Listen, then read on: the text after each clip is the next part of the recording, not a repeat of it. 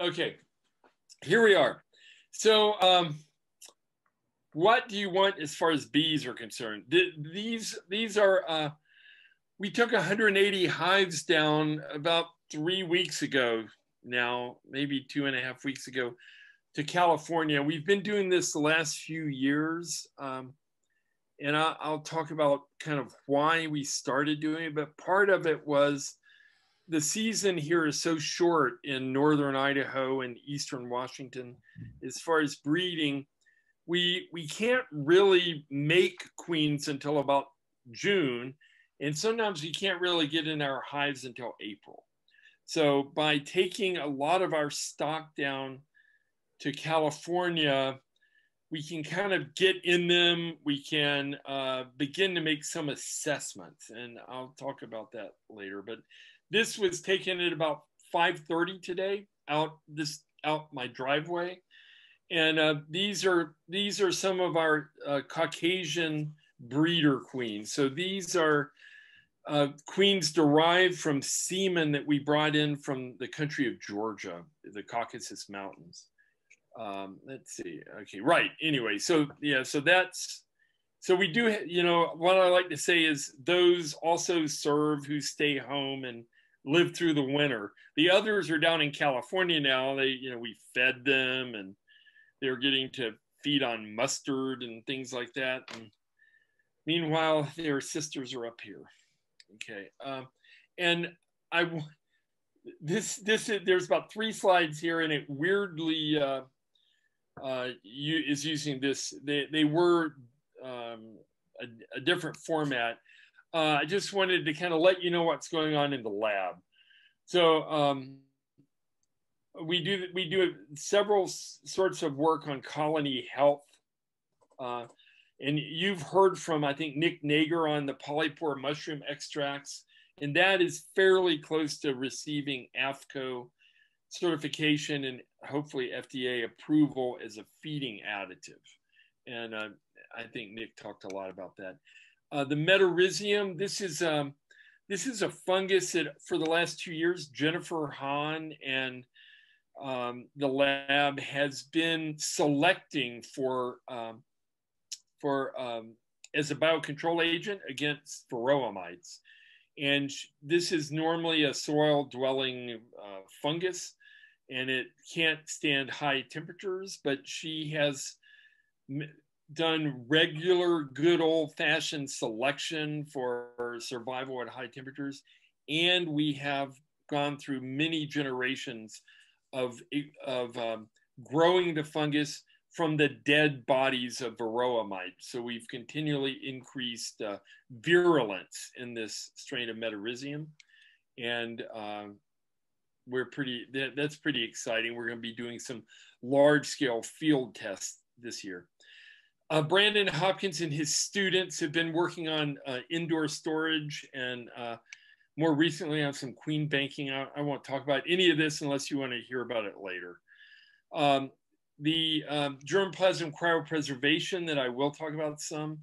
Brandon has a student who's working on trying to make improvements in that. Whoops, I don't know what happened to my thing here. Don't really know how to work this apparently. And then finally, I have a PhD student, Kirsten Ritchie, and she has a very interesting project. I think it's very interesting, looking at asymmetrical sperm survival in the honeybee queen. If you think about this, unlike any other animal, the honeybee queen has a spermatheca and keeps sperm alive for several years, possibly, inside her body. And that's pretty unusual in the animal world for sperm. And so that also leads to the potential for there to be natural selection, and basically evolution at that very basic level. Okay. And then the other long-term, and this is what I'm really talking about today, it has to do with our importation and distribution of honeybee germplasm. And it comes from my original training as a population geneticist and my interest in diversity in the honeybee. And the New World Carniolan program, some of you know about that. It's something that Stu Kobe's been doing for about 3.5 decades, and she's gone through a number of universities, with this program: Ohio State, University of California at Davis, and now Washington State. And the long-term prospect for this is to move it into the hands of the beekeeping industry. And so beginning in 2021, the actual breeder queens for New World Carniolan's will come from a couple of collaborating queen producers from California. Okay. And so these are the pictures of these people. Here's Nick Nager. This was a nice fungus that we found this year. This is Jennifer Hahn. This is Brandon Hopkins.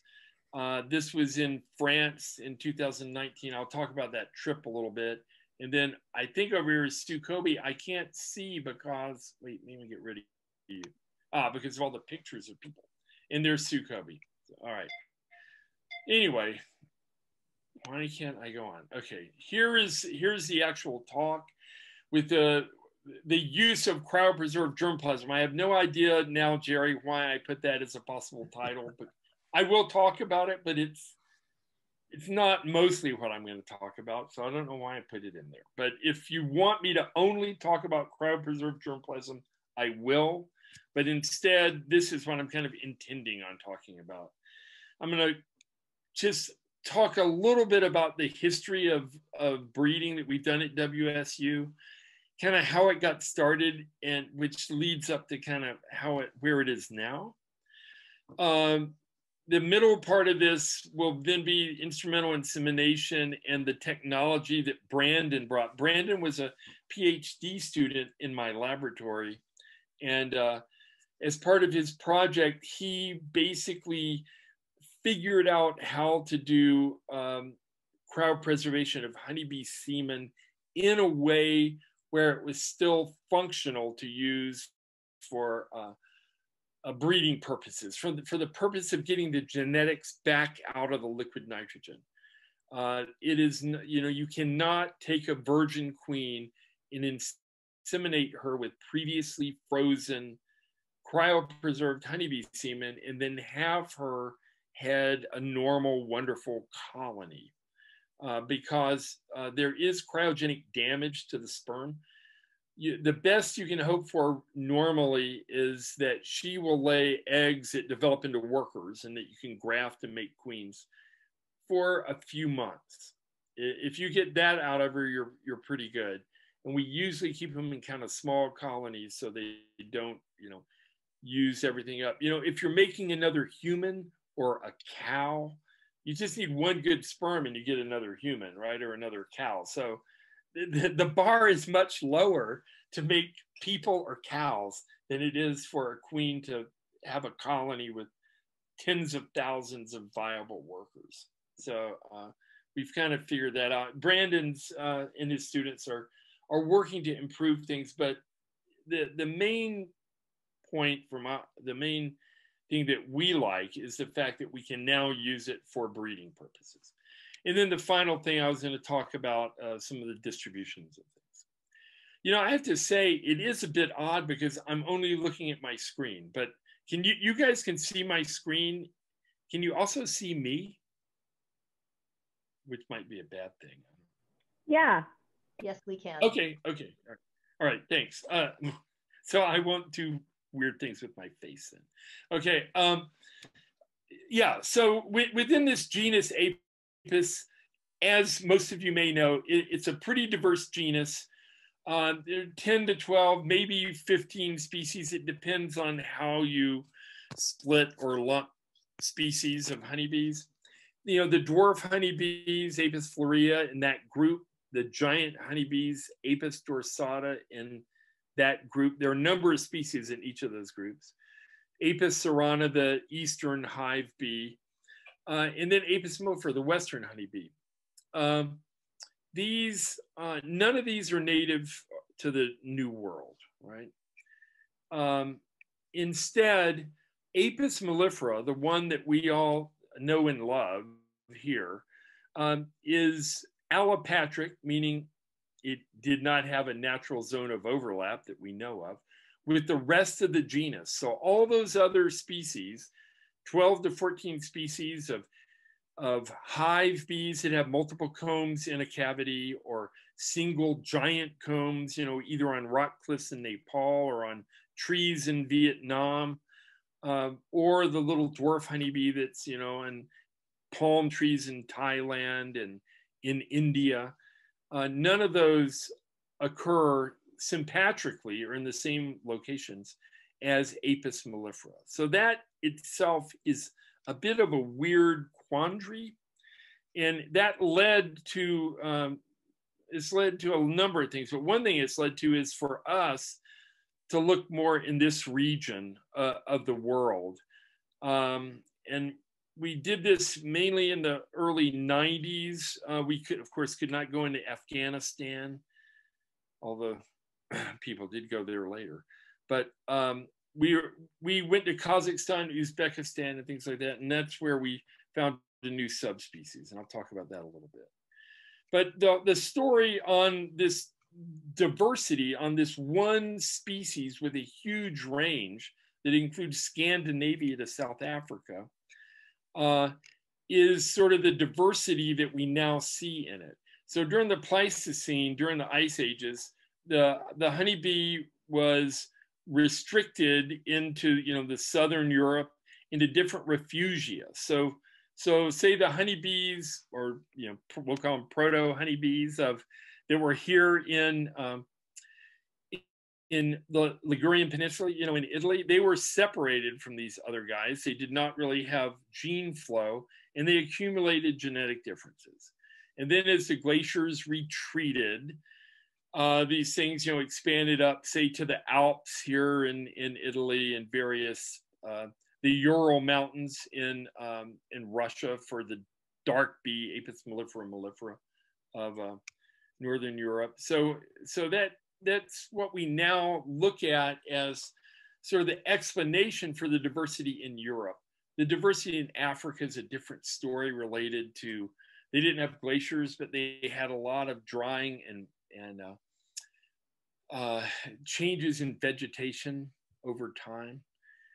A lot of this hasn't been well studied. It's been well studied in other systems, and we're beginning to realize, you know, some of this distribution follows a pattern in other that other animals have. But one of the things that was evident, you know, even during the times of the ancient Greeks, was that, hey, there are differences in these bees. You know, some of them are yellow and these are not yellow, and, you know, there are all kinds of different things. And right, that is not a honeybee, that's not a bee. But so people were aware of these differences, but it was kind of they didn't really know much what to make of it, even though Aristotle wrote about it. I'll say that. But really in the 1800s, with the development of morphometrics, you know, the idea to measure things and you know, write it down and then sort of look at things and try to classify things. People classify the honeybee right now into about 28 recognized subspecies. And I'll talk a little bit about that, and we won't continue, you know, belabor it. But subspecies, you know, in other animals, it's used a lot, especially in birds, or things where people, they see that there's one species, there's maybe interbreeding even in nature, but they seem to be different, and they want them to be different. So in entomology, because we have 1 million described insects, there were papers written in the 1950s or so where there's a lot, people frown on subspecies in insects. I'll just tell you in general, because it's a warm and fuzzy thing. You know, species, you can say, okay, they don't naturally or normally interbreed. We know that none of that is true anymore, based on, you know, for plants and all. A lot of our thinking on speciation comes from the fact that there were animal people that kind of wrote some of that wrote some of the book on it, and they ignored what the plant people were telling them, even though the plant people were right. But the honeybee, we claim an exemption a little bit because one of the uses of subspecies is it allows you to know what you're talking about. You know, these things, you know, the honeybee of Northern Europe is quite different than the honeybee that's restricted to the Nile River Valley. You know, the Apis mellifera lamarckii, that one that you saw with the woman taking it out of a small mud tube, they're about 2/3 the size of the European honeybee. They have very different behaviors. And so it's useful for us to keep the subspecific name. So that word trinomial is used for that. So Apis mellifera ligustica is a honeybee of the Ligurian Peninsula. Apis mellifera rutneri is a honeybee that we described from Malta, the little island of Malta, believe it or not. But originally, these Germans and Russians figured out that you could measure things. And so if we take even just the length of the forewing, and these three sort of well-known subspecies, Apis mellifera mellifera, you know, the dark bee of Northern Europe, Apis mellifera maida from Turkey, Apis mellifera yemenitica from Yemen, northeastern Africa. These things can be separated by just the length of their forewings. But because remember, there are 28 of them. So if you were to put all the subspecies in here, it'd be a big mishmash. So morphometricians back in the 50s, 60s, 70s, computers came along. Wow, now it's great. We're doing discriminant analysis. Measured all these things and came up with a fairly robust classification of subspecies. The guy that did most of this work was a guy named Friedrich Rutner, and he also called them geographic races because they're usually related to geographically different locations. And one thing that you should be aware of, just the last thing on this, and we'll get away from this, is that even within a subspecies, there are ecotypes. So there are things that are quite different. So Apis mellifera mellifera, the dark bee of Northern Europe, includes some locally well-known things like the Leyland bee from southwestern France that my student Jamie Strange worked on, or very similar, the heather bee of, say, Scotland or Scandinavia. These bees are so adapted to heather that if you move them 400 kilometers away to Paris from Leyland, they'll starve to death because their annual cycle is kind of adapted to getting a giant honey flow in September that shuts the queen down, and they go through the winter and everybody's happy. You take them to Paris and they don't gather enough food during June, which is when they need to do it in Paris, and then they starve to death. So, okay, anyway, so that's sort of the story about the classification of honeybees.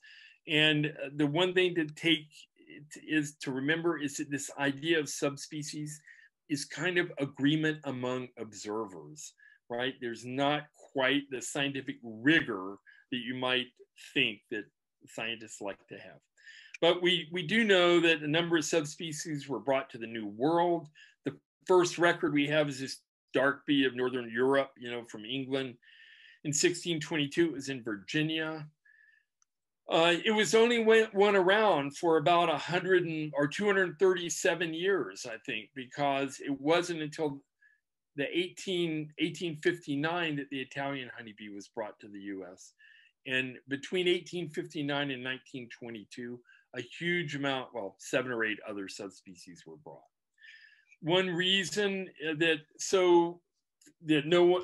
once you got the honeybee here, that people didn't bring others, is it was so expensive and so difficult to get them to survive on the sailing ship. But by the mid 1800s, we had steam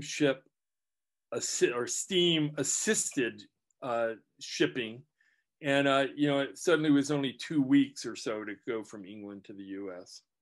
1877 was our first record of the Carniolan honeybee being brought in. They were mainly brought into Canada, actually, at that time. So this is just a list based on historical records of different subspecies and when they were introduced to the New World. The main reason for showing this is sort of the genetic background of the feral bees we had in this country, up until varroa mites anyway. I mean, the last two, Scutellata and Pomonella, we can kind of not think about too much, but some of my early work for my PhD and some of my early students demonstrated genetic markers of these subspecies were present in the US wild populations of honeybees. Whether that's true now or not is problematic because of varroa mites. In 1922, the US Honeybee Act was passed, and that restricted further importation of honeybees in the US. And it was an attempt back then to keep out the tracheal mite, that caused the Isle of Wight disease, that people had really discovered the causative agent in 1921. So in that particular case, Congress acted pretty fast. And some would say at the time, a little bit hasty, but that law and variations of it are still in effect. So when we go to Europe, we're unable to bring back, Italian honeybees or Carniolan honeybees into the US. We have a permit to bring semen back. I know you're thinking of well, what about all these bees they brought in from New Zealand and Australia? Well, that was a political decision outside of the APHIS, outside of these regulations, and a bit short-lived. So we won't say much more about that. The one issue when they brought those bees from there is, of course, they did not have tracheal mites, right, at that time. And we had tracheal mites since 1984. So then when they started bringing in, 20-something years later, a bunch of bees from Australia that had not been exposed to them, the idea being that they were probably highly susceptible to tracheal mites. Anyway.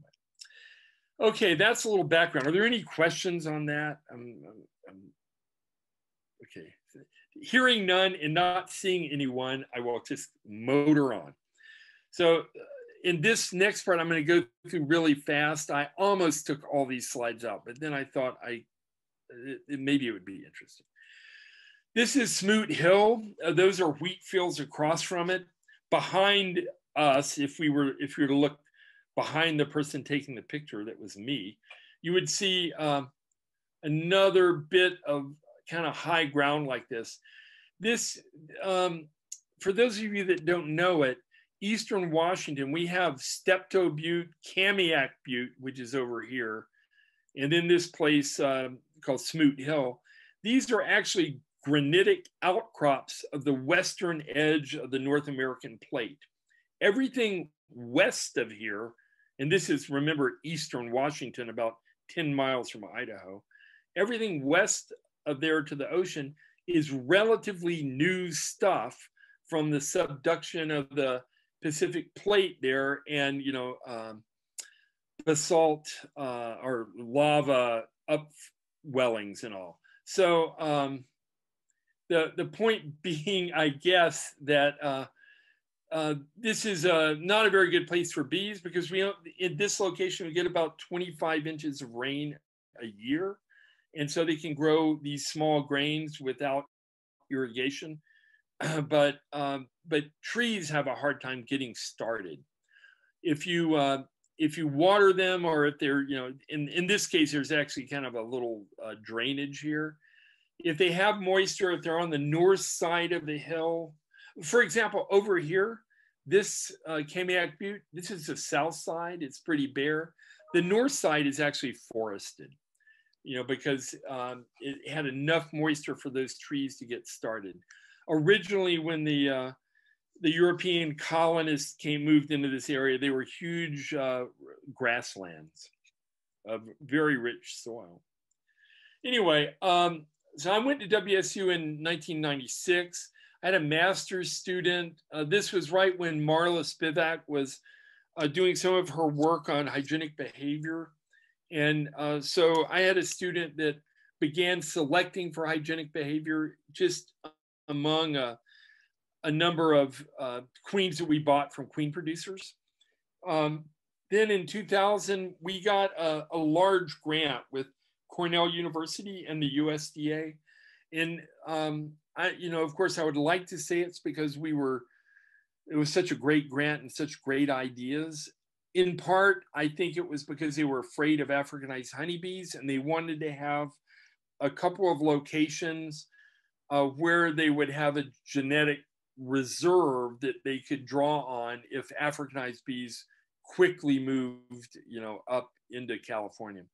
So what we did is for a couple of years, we bought queens from every commercial source that would sell them to us, and we established a breeding program. Cornell, in the end, Cornell wound up not doing it. They did some other things, but so only WSU was involved in that. But that was really the start of our breeding program. We followed you guys, I'm sure, have seen all of this. It's all in that book by Page and Laidlaw. We selected for traits. We kept track of it. I had a German postdoc during part of this time, Marina Meixner. She's now a professor in Germany, and she was one of Rutner's last students, as history would, oddly enough. But we just did standard breeding and selection. We had some stocks. We thought they were pretty great. We were distributing them to beekeeping associations and things like that. But I mean, we're not we're a university, so we then got a grant to distribute them more widely.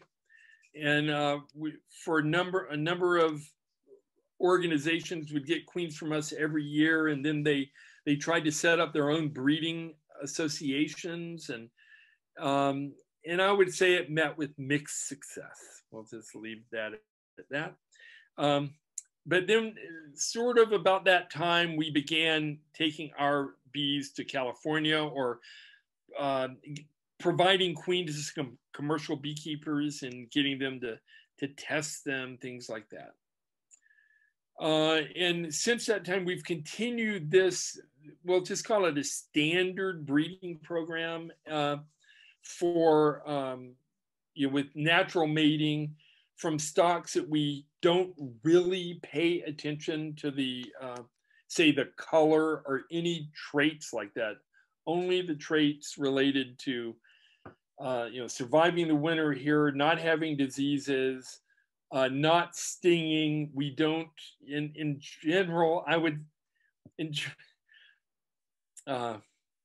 I put this? Because it's changing now.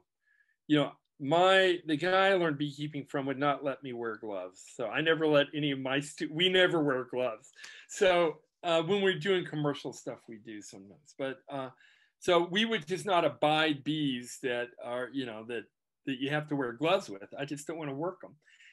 But now Brandon has some students and they wear gloves. It bugs me. But I'm sorry, I didn't mean to air my dirty laundry.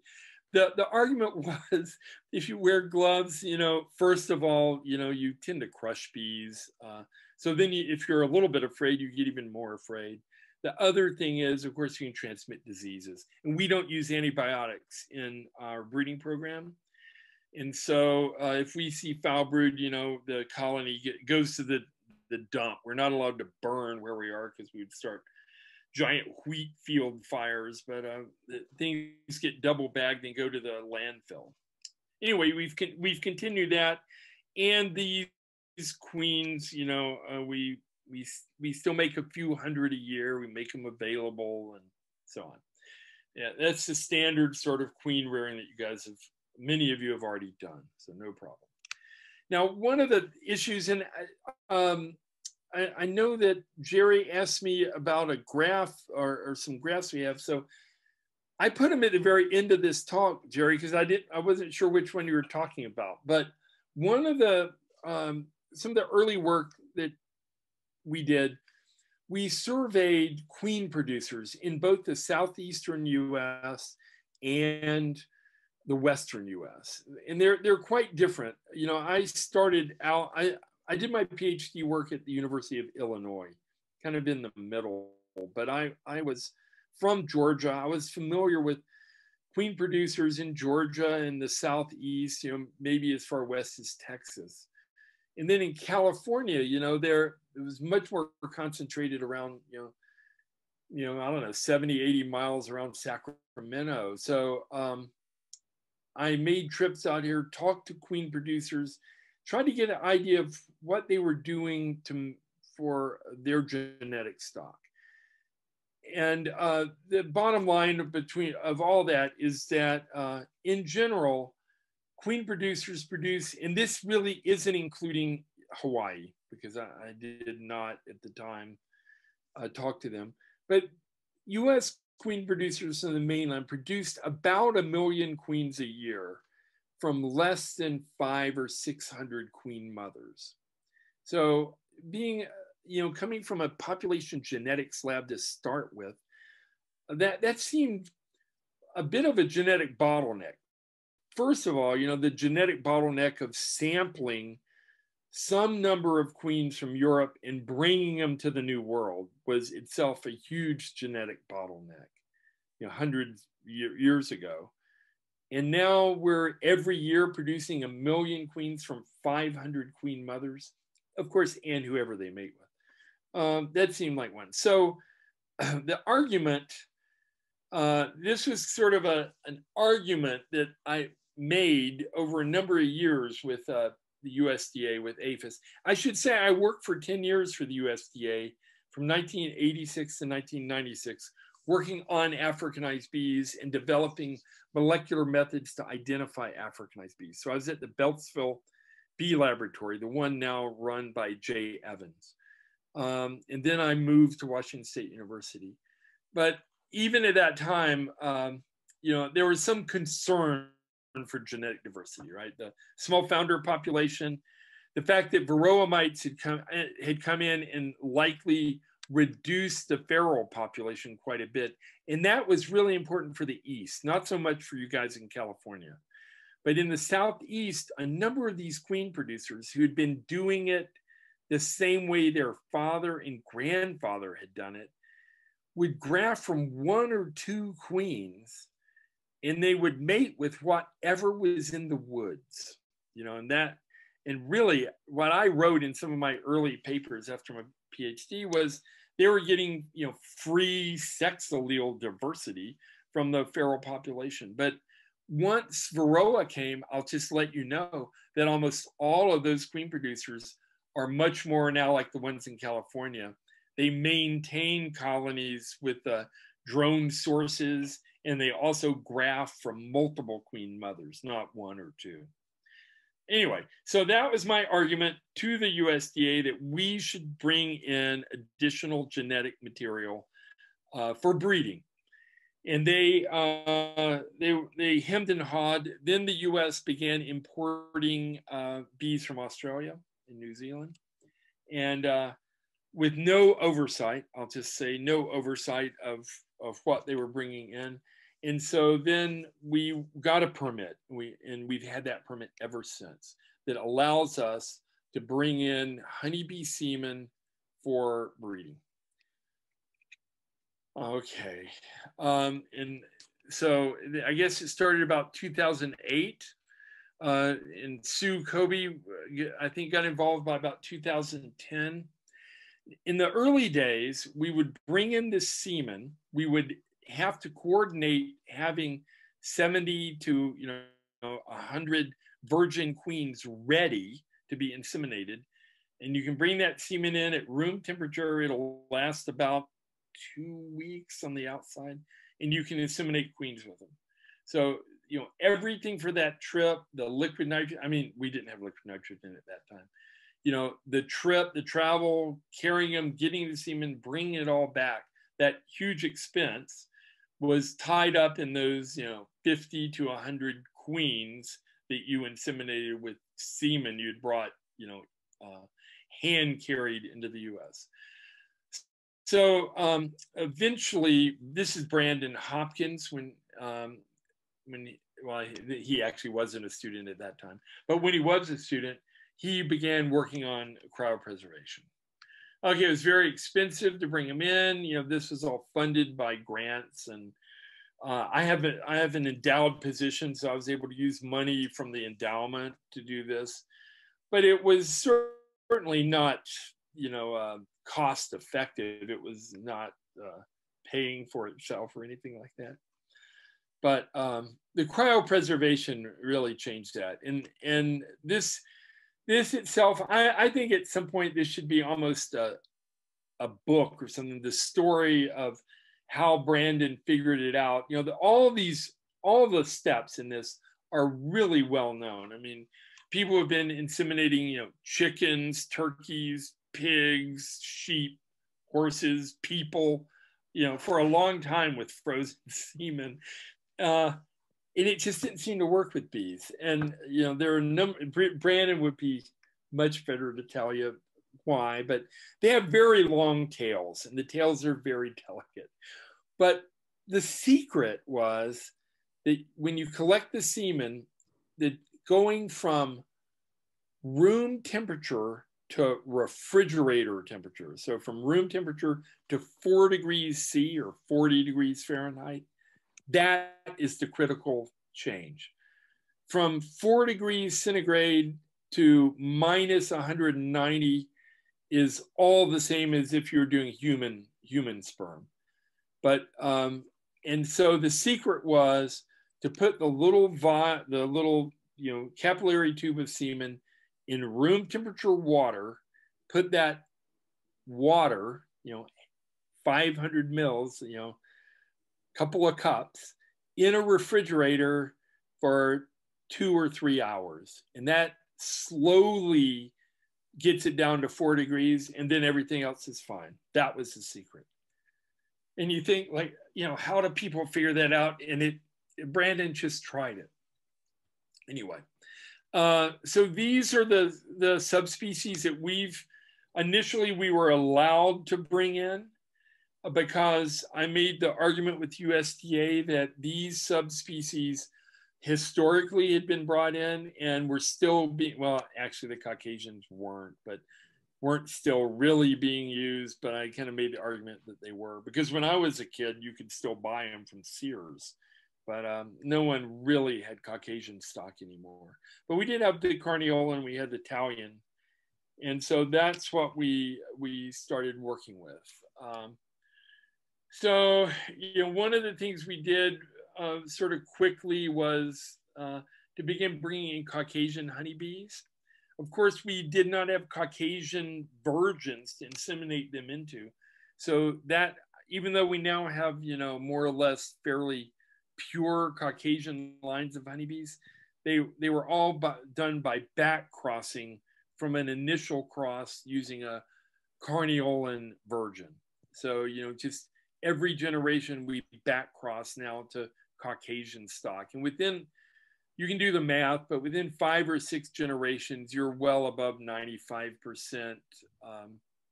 you know, Caucasian genes in those bees. So that's how we did that. The Sue was really excited to join in this because we're able to go to Slovenia, the one European country that does not allow importation of other bee subspecies. So one of the failures, in a way, from the standpoint of a geneticist, of the European system is below the species level with agricultural animals, none of the European Union countries are allowed to keep other stock from other countries out. So in Italy, if you have the wherewithal, you can bring bees from the Netherlands into Italy and keep them. I mean, you probably have to meet some, you know, sanitary laws, but you can't keep them out for genetic reasons. And this gets into that species versus subspecies story. But Slovenia, as part of their entry into the European Union, insisted on not having other bees come into Slovenia because they consider themselves the home of the Carniolan honeybee. And they've they made it stick. So we were able to go to Slovenia and get really beautiful Carniolan stock. And you know, we think of Pat Highcomb or the queen producers in California. You know, they're great queen producers, and they have a family history of having done it. You know, Homer Parks and those guys. One of the guys in Slovenia, his family started breeding Carniolan bees in like 1743 or something. So they have a really different sense of time for some of their family businesses. Kind of interesting. And then more recently with Jackie Park Burris, we've even though we here in Pullman, you saw the picture of the snow. You know, an Italian honeybee would not be the honeybee of choice for someone that was place bound in northern Italy. I mean, northern Italy, I'm sorry, northern Idaho. But as you know, the Italian honeybee is really well adapted for a lot of parts of California. And so we've brought that material in, but instead of maintaining kind of our own breeding line, we have it in the freezer in the liquid nitrogen, and we periodically bring it out, inseminate Italian stock, and then have been providing it to California queen producers. Okay, there it is. So this one little story, for those of you that might not know it, this started well before 2015. It started around, I don't know, maybe it was around 2000 or so. I was so interested in going to this part of the world between Apis cerana and Apis mellifera. And I had a reason for it, and that was really looking for possibly another kind of honeybee. One of the things about Apis cerana and Apis mellifera is they're considered sister taxa. They share, you know, sex pheromones. In a lot of ways, they're very similar, but genetically, they're very, very distant. They you know, based on their genetic sequences, they last had a common ancestor maybe 6 million years ago.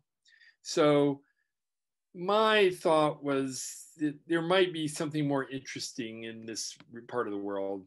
Well, what happened is I went there with, you know, apples are from the Tian Shan Mountains of Central Asia, Kazakhstan, Kyrgyzstan, parts of Uzbekistan. And so I went with an apple geneticists go to that part of the world to collect genetics of wild apple trees for breeding. You know, about 1,000 years ago, I guess it got into Turkey and then into Europe along the Silk Road, but it's really from this area. So I went with a person who was collecting parasites of apple pests, but I was really more interested in the bees. And mostly what we found was the remnants of, this is after the fall of the Soviet Union, we mostly found remnants of Russian style beehives like these here, and also the sort of mentality of large farms, collective farms, where the people living out with the bees didn't really know about the bees. These veterinarian guys would come by and tell them what drugs to give the bees. It was a weird system where people didn't seem to really kind of have the whole story. Now it's much changed. I mean, in 2015, it was much changed. But back then, basically in this location, right around this location, I found a ethnically Russian person who had moved there. You know, so he was retired, but he had moved there when he was 20s or something. And he said, you know, there are these bees in the mountains. You know, I brought my bees here, but they died, and these bees from the mountains are the ones that I now have. And that was the first discovery. Actually, it was in this tree here, this juniper tree, in a snow leopard reserve in Kazakhstan, there was a wild colony of bees in there. And so we collected them, we collected and things, and then went back to the, came back to the lab and did the morphometric analysis and wound up doing some molecular analysis. And it was another subspecies quite different from others. And we were able to name it. We named it Apis mellifera pomonella, obviously after the sort of apple story. But what it really meant was these mountains, of course, go into China. And in China, you have Apis cerana. So I needed to probably go further east. So this is a map of where we collected in. It's not on here, but the border with China is about here somewhere. It was pretty close to that last site. So this was from Rutner's book. This was the range of Apis mellifera. This was the range of Apis cerana. And then we found this bee here, and it's Apis mellifera, but it was just a big range expansion. So we have brought that in. Actually, there was a guy in his, I think it was in his mid 80s, around 2000. And he was a really nice man. He said that, he had moved to this place. This is in far eastern Kazakhstan, in the mountains. And he had moved to this place after World War II. He loved the Americans because they saved him, the Russian, from the Germans. It was a weird story told from his perspective, but at least he liked us. But he said he moved there and there were no bees in the mountains, but he brought bees with him, and now the mountains are full of bees. But as it turned out, the bees, and this is about 1,000 kilometers further east than here. So here you see this is about 500 kilometers or so over here where he was. And the bees that we collected in all these sites were the same. And they were unlike any of the other known subspecies. So, it was a great story. And by that time, he was no longer active. He sat on kind of a chair with a cover over it, and other people did his beekeeping for him, which has given me an idea of how I want to retire. But they would then bring him frames and he would tell them what was going on. So when I went back, 15 years later, surely enough, he was no longer alive, but his wife was still alive, and they still had some bees. His son was now the beekeeper, and things had really, I'll just tell you guys, gone really pretty far downhill in the thing. And the other very, very sad thing, let's see if I don't, yeah, this is his wife actually here. Is the main thing when they found that we had been to Italy, they asked us if we could please give them some of those Italian honeybees because they had heard they made so much more honey. And they have this amazing bee, adapted from this region. And, I tried to explain that we couldn't, but in the end, I think they really resented us, like we were withholding the Italian honeybee from them. But it's kind of sad. And this is Brandon collecting semen in a chicken coop at this location. So this is the kind of stuff that we would do. This is in 2015 also. It used to be a dirt road that took you well, no, it wasn't dirt. It was paved, kind of. It took a long time to go to this place, but now they have this big road, but the farmers are allowed to have first. So the farmers, like here, this guy has all these sheep on it. And what you don't see sometimes is the guy will have his sheep on it, and there will be lines of very, very angry people in BMWs and fancy cars honking their horn, and the farmers walking along with his sheep on the road because that was the road they've always used, and the government said they could still use it. So I kind of like that a little bit. But the main bottom line is that these old world populations are a source of novel genetic material that we can use through importation and cryopreservation. Let's see. Yes, so we're continuing to import, evaluate, and distribute this material, especially the Caucasian breeder queens. There's been increasing demand for those.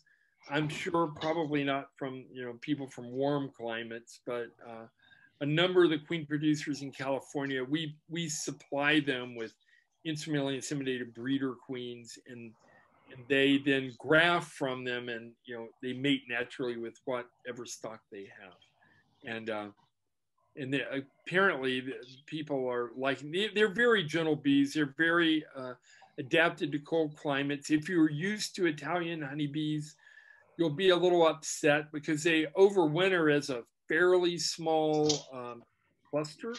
They don't overwinter as a big colony. The other really weird thing, we've been in Georgia in mid-July, maybe a little bit early July, and the colonies are already getting rid of all the males. So all the drones are being driven out. They're pathetically hanging on the front of the beehive, which is good for us because we're collecting the drones, right? So we have been there just at the right time to where all we had to do was scoop cupfuls of drones off of beehives. But I noticed this as a graduate student at the University of Illinois. My master's work, I looked at 3 different strains of bees that you could buy in the US at that time. They were supposedly Caucasian, Carniolan, and Italian. And the main thing that I know, I mean, I was doing other work on pollination with soybeans, but I noticed then that the Italian honeybees kept their drones much later in the season than the dark subspecies, the dark bees, the black bees. And the black bees were very deliberate in driving out the males. And that's, of course, an adaptation to having a cold climate where you need all the food that you can have just to make it through the winter. So, and then the New World Carniolan program, you probably know about this program. It's fairly famous because of Sue Kobe. And in the last 8 or so years, we've been infusing Carniolan semen from Slovenia into it. And one of the things that she's doing is letting the production of breeder queens go to queen producers. And that right now, it's kind of in the works, but it's Buzz Landon and Valerie Strachan.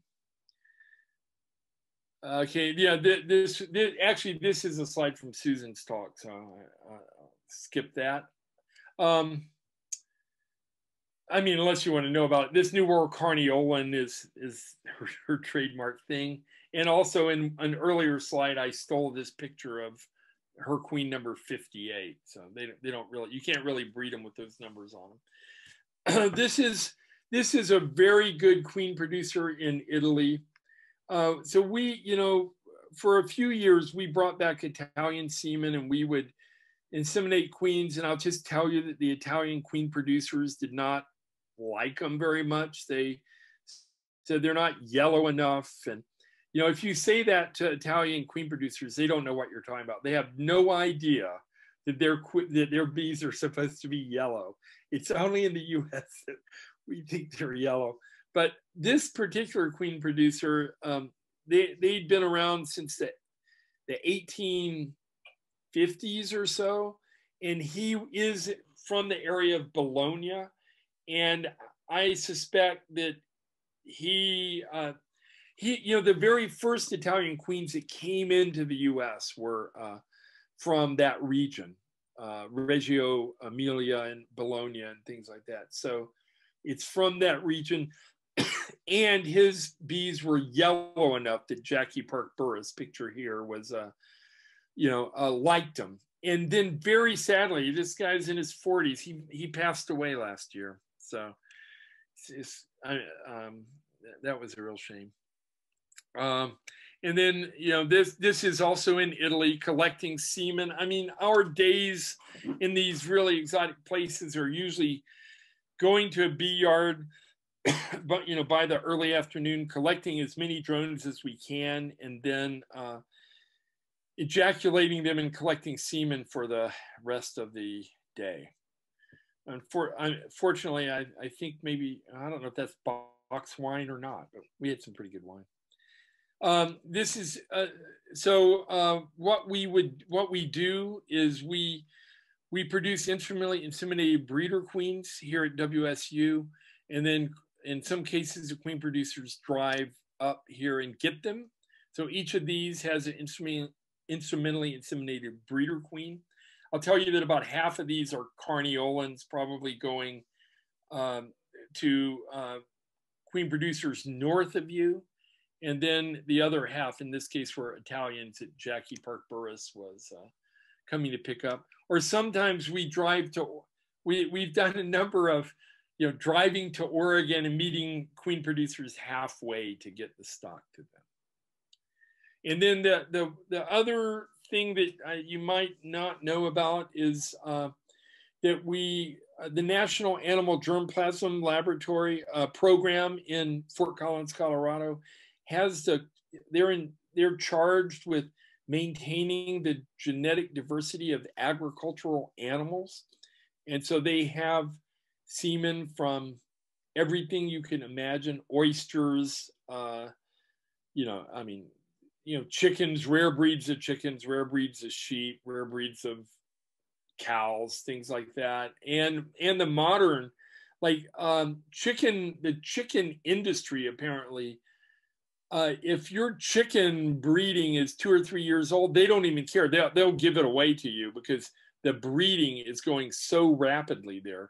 But anyway, they did not have honeybees because no one had perfected the way to freeze it and have it still be viable. And so with WSU, we were able to put the first samples into liquid nitrogen. So it's tank 71. There are hundreds of tanks in this underground lair kind of place, but tank 71 has the honeybees. After the nuclear blast, we can go get it out. We've also gotten some funding from them to begin to collect the diversity of honeybees that we have in this country from small queen producers as well, not just the big ones, and put that in cryogenic storage. So we have a similar thing at WSU, not nearly this big or fancy, and we only have bee semen in it. But so that's going on. And then the more one of the latest things happening, it was supposed to maybe happen this year, is the idea to have an international network of germplasm repositories. So we have one. There's one group in Germany working on cryopreservation of honeybee semen, and I even went to Berlin and we met with an international group, but the German government says they're only interested in keeping German bees in their germplasm repository, which is crazy because, of course, the bees that the Germans use is Apis mellifera carnica, which is not native to Germany. They got rid of their native Apis mellifera mainly because of the influence of Rutner, for the better carniolan bee.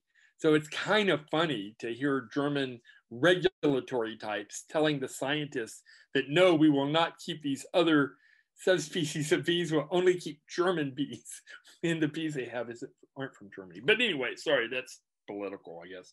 But honeybee germplasm repositories, for us, here in the US, we could say, well, it's mainly because we want the diversity for our breeding and commercial uses or whatever. For other countries, it's conservation, especially places like Italy, where they're really afraid of losing their genetic diversity because of the importation of stock from all over Europe. And then other countries like Malta, for example, they have 400,000 people living in the country of Malta that is the biggest island of 3, is, I don't know, 13 by 28 kilometers. And then there's one that's 3 by 7 kilometers and one that's 1 by 2 kilometers. Those 3 islands, they have their own indigenous subspecies of honeybee, if you can believe it, is pretty closely related to the North African honeybee. And they've been crazily importing Italian stock for years there also. So, well, yeah, but anyway, so conservation, the rest of the world, or the places where the honeybee is native, they really need this technology for conservation. So the Apimondia, there's a scientific committee that's pushing to try to establish at least one repository on each continent. Okay. Yep. Okay. Okay, that's Italy. Oh, do we still have time? I mean, I can keep talking. This was our last international trip. We didn't go last year, and we won't go this year. But this is Lionel Garnery. He's a great guy. He's an amazing population geneticist. He did a postdoc sort of in my lab, or really sabbatical, I'll say, some years ago. And he's working on Apis mellifera mellifera, the dark bee of Northern Europe, but the ones in France. And those are all little regional reserves. They have genetic reserves for the honeybee, for their honeybee, and they don't let other types of bees in there. And it's really supported by the beekeepers.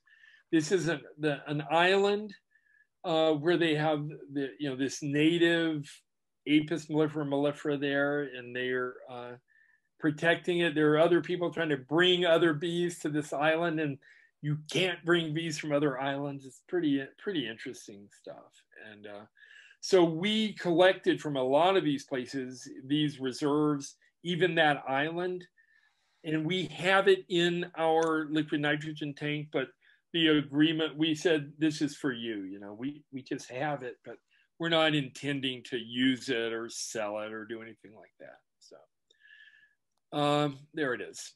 And so it's a big collaboration to try to get this thing going. And that's it. That's really it. This is really a homage to Brandon and his students, and where this is going.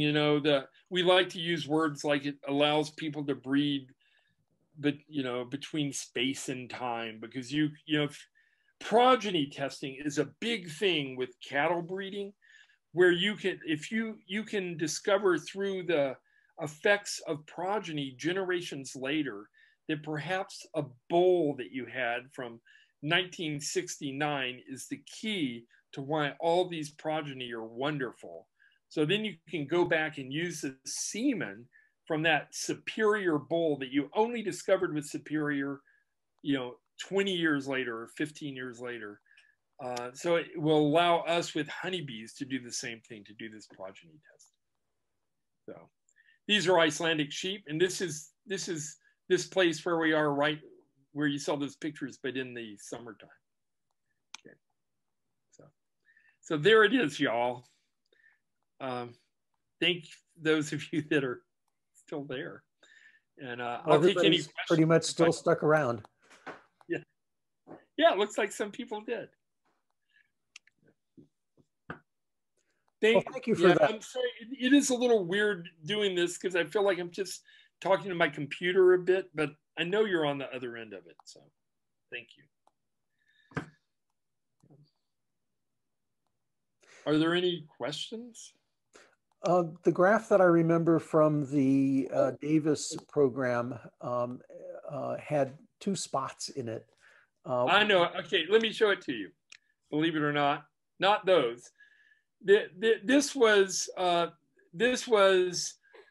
in 1993. I had a postdoc that did this work and found that we'll say about 1 million. It's 900,000 queens were produced by 40 queen producers from about 600 queen mothers, and then 10 years later, 12 years later, the number hadn't really changed. This is the one you're talking about, right? That one? I can't see. You need to share your screen again. Oh, that's brilliant. I'm sorry. Dadgummit. Okay. Not the smartest tool in the shed. Okay, wait. How do I okay. Share screen. Got it. Got it. Okay, this one. And okay, share. And then I come here and I do this thing. Yeah, okay, yeah, this was, I don't think these were those. But this is just showing that after about a decade later, nothing had changed. They were still producing about 1 million queens. In this case, it was from less than 500 queen mothers. But I think this is the one you're talking about. No? Well, I remember one that had a spot for West Coast queens and a spot for East Coast queens. And a big field that had all the rest of the ferals in it. Oh, yeah, I know what you're talking about. Okay. Yeah, I don't have that screen here. Yeah. Oh, now how do I stop this? Oh, no. Up at the top, stop Okay, sharing. there you go. Yeah, no, the one that you're talking about was actually discriminant analysis, showing that using those microsatellite alleles. So I will share this. I'll do this one here. Let me try sharing again.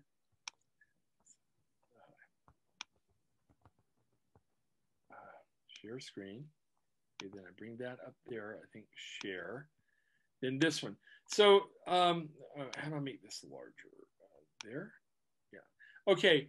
So using these microsatellites, which are you can think of them as polymorphic regions randomly distributed throughout the DNA. But we looked at 127 colonies from the Old World and 113 from California, and looked for those 10 different alleles, I mean, those 10 different loci, so kind of 10 different locations in the genome. We looked at the different forms that were present there. And what we found was there were 170 different alleles for those 10 loci. So you could say on the average 17 alleles per locus, 17 different colors of a house at a location. Think of it however you want. But and of those 170, 75 were shared between the Old World and California, and 95 were unique, found only in California or only in the Old World. And the question to you is, how do you think they were distributed? And the answer is this. Most of the unique alleles were found in the Old World, while 12% were found in California. And all of that, there's a lot of possibilities for sampling error in this with that small sample size. But the point being that this is the argument that the Old World represents a lot of genetic diversity that probably never got here that we can use, in breeding. So that was what that one was. But the one that you're talking about was that we can take those same alleles and think of them as information for the morphometrics, and you can do the same kind of morphometric graphs that you haven't seen that we do, and we showed that this little population of say that the eastern or western commercial bees were different from each other. Is that what we're talking about? That's the one that I think I remember. Sense because I mean, maybe it's changed now, but back when I was a graduate student and soon after, you would talk to people in, we'll say Georgia. They might call their buddy over in Alabama or Louisiana and get some stock from them because they were running low or they lost some breeder queens and they know they have good stock. Let's get some of your stock. They would never call California. And likewise, the guys in California, they'll share stock among themselves, but they were never going to call someone in Georgia or Florida to get bees from there. So there was kind of a bit of an isolation of those two groups who would then mix among themselves. So, I mean, the things that we heard anecdotally talking to them, you could kind of see in the data as well. So, but the original work that we did on that, and that's all before I was, I want to say all before I was at WSU, but you know, some of that early work when I was in the USDA, what we showed was that the feral population represented a huge amount of genetic diversity compared to the diversity within commercial populations of honeybees. So if you were some guy with bees in Tennessee, you know, and they were mating, you know, you were getting diversity that had been there since the beginning in that wild population. In California, because it was a really different situation from the beginning, they already I don't know if instinctively, but the way they were breeding bees, the way that they were mating queens and everything was much more sophisticated than in the East, because they had to. I mean, they had to put colonies out there with drones, I think, to get good mating. Whereas in the East, you know, if your queens fly up there, they're going to mate with something. So they didn't even pay attention to drone colonies, you know, back in the 1980s, you know, when I was there. So I have a question. To ask another question about how queen breeders select their stock and whether they optimize them for the almond pollination or for shipping packages to the Midwest, or, you know, what are they breeding for? And is that good for us locally, or is that bad for us locally? You know, I'll bet you if you talk to 5 or 10 different ones, you would get 5 or 10 different answers. So, I mean, you know, I have heard them, you know, let's take the old days, you know, let's say geezer, we get to talk about the old days, you know, before the border with Canada was kind of restricted, a lot of the queen producers would get feedback on honey production from Canadian customers who would say, these queens, you know, produce 400 pounds of honey, and they would even maybe send them back. And so you talk to Pat Highcomb or some of the, you know, Leonard Pancratz, the now retired kind of guys who used to do it. They remembered either themselves or their dads getting material back and then grafting from that the next year, and because their customers wanted honey production. You know, the immediate, the short-term thing, if you're you know, if you're producing packages, you probably want bees that when you feed them, they brood up well. You know, you can make them expand really rapidly. You can produce a lot of bees in a short amount of time. And so you might be basically selecting for bees that have very, very sort of mainstream Italian characteristics of responding to brief honey flows by exploding in their size, because that's what you want. You know, you want to shake from them every 10 days or something like that. Whether you're going to find ones that say they, you know, especially in California, you know, are they trying to select for overwintering behavior? Are they trying to select for not having to treat very much for varroa mites? Not many of them. Not many of them are, you know, I think have that on their thing. A lot of them, you know, the commercial queen producers up here in Washington that, you know, some of them that have 20,000 colonies, they would hear from queen producers in California the latest and greatest ways to try to control mites, you know, kind of off the record.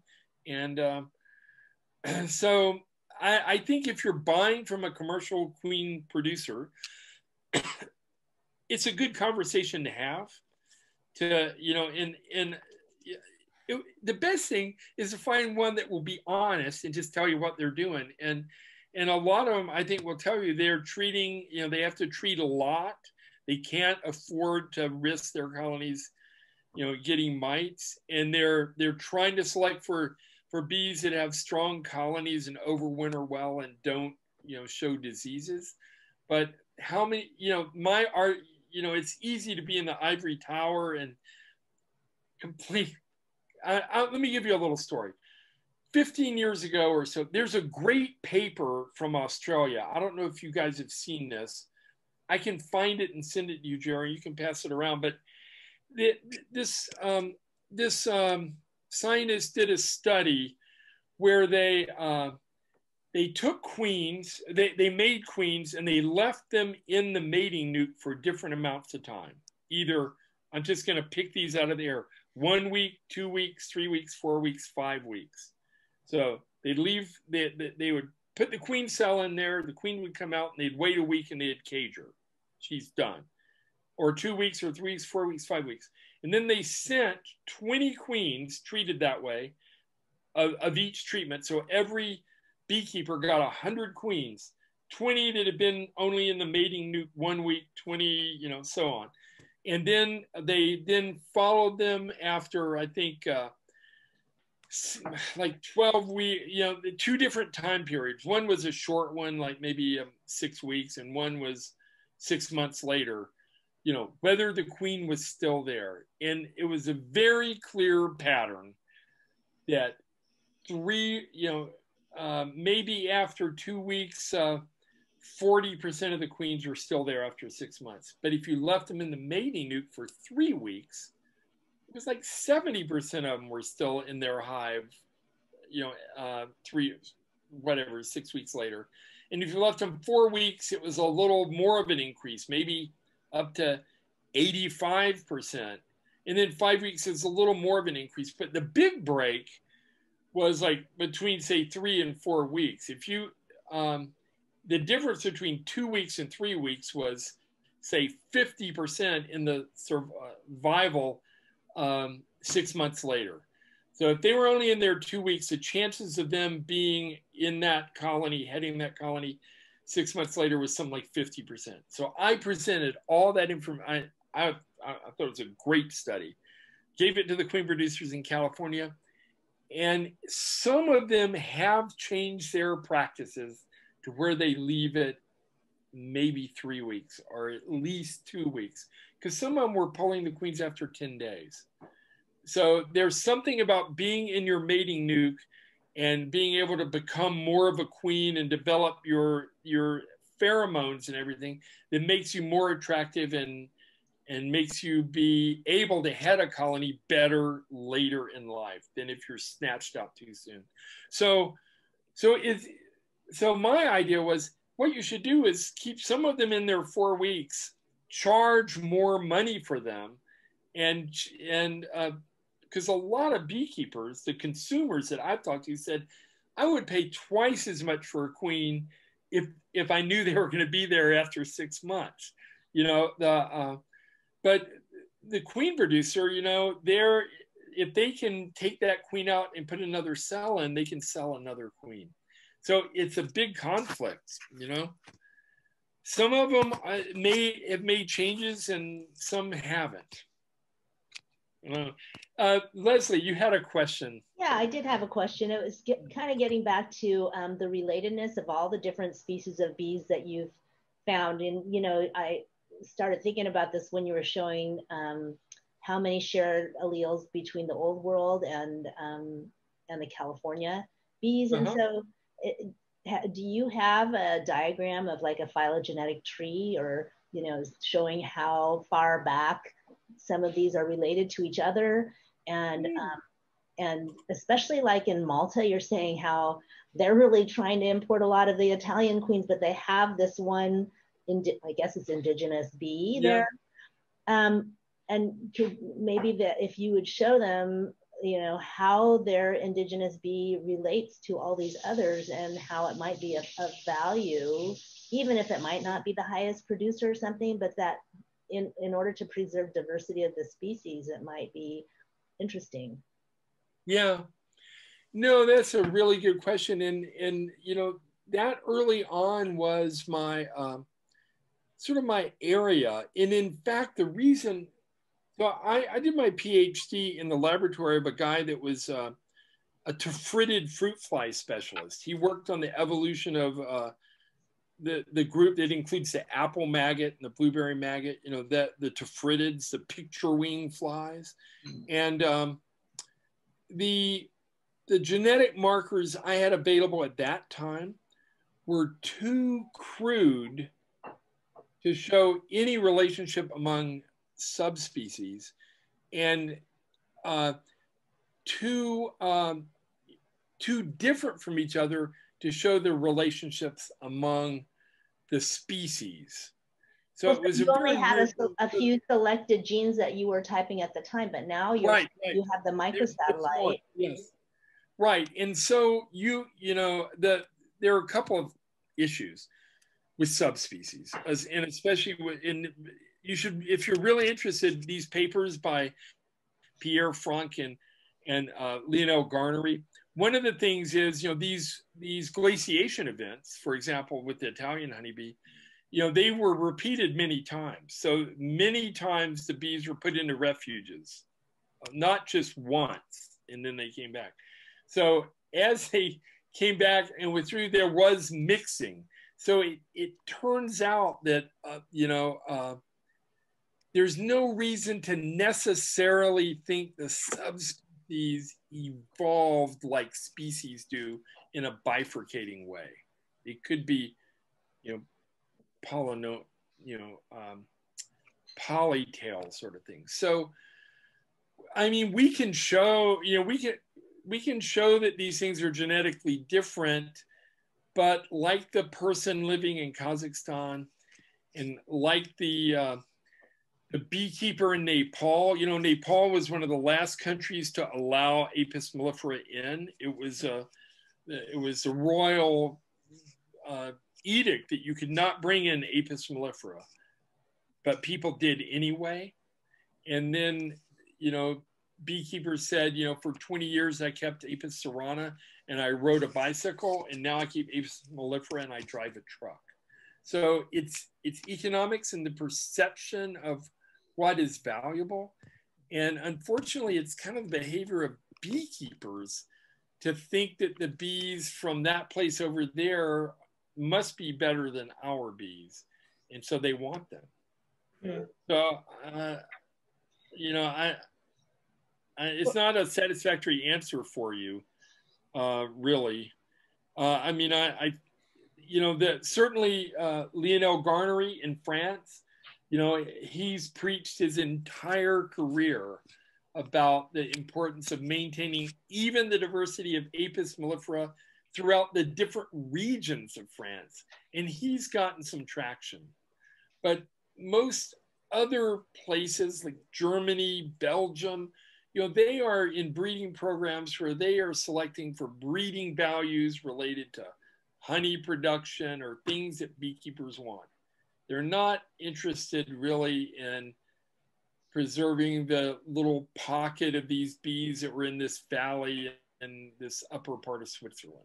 Right. Well, one of the things that we do in our club, we have a small breakout group called the Local Bee Initiative that Phil helps to lead. And we were talking about, adaptation that happens in the local microclimate. I mean, even in the East Bay here, we have lots of different microclimates. So anyway, we talk a lot about, bee genetics and how adaptation to our local areas might be beneficial or not, depending on different bees that we're looking at and how to breed them for that. I think that's really cool. If there's any way, that we can help, let us know. Like the other thing is, if you have something that you really like, we could cryopreserve that semen, and then at some point in the future, we could get virgins from you, and we could inseminate them with that semen. So, it's sort of in the infancy. This thing with cryopreservation and insemination was started in the 50s, with dairy cattle, and they've made amazing strides in milk production related to these sort of breeding value type things. But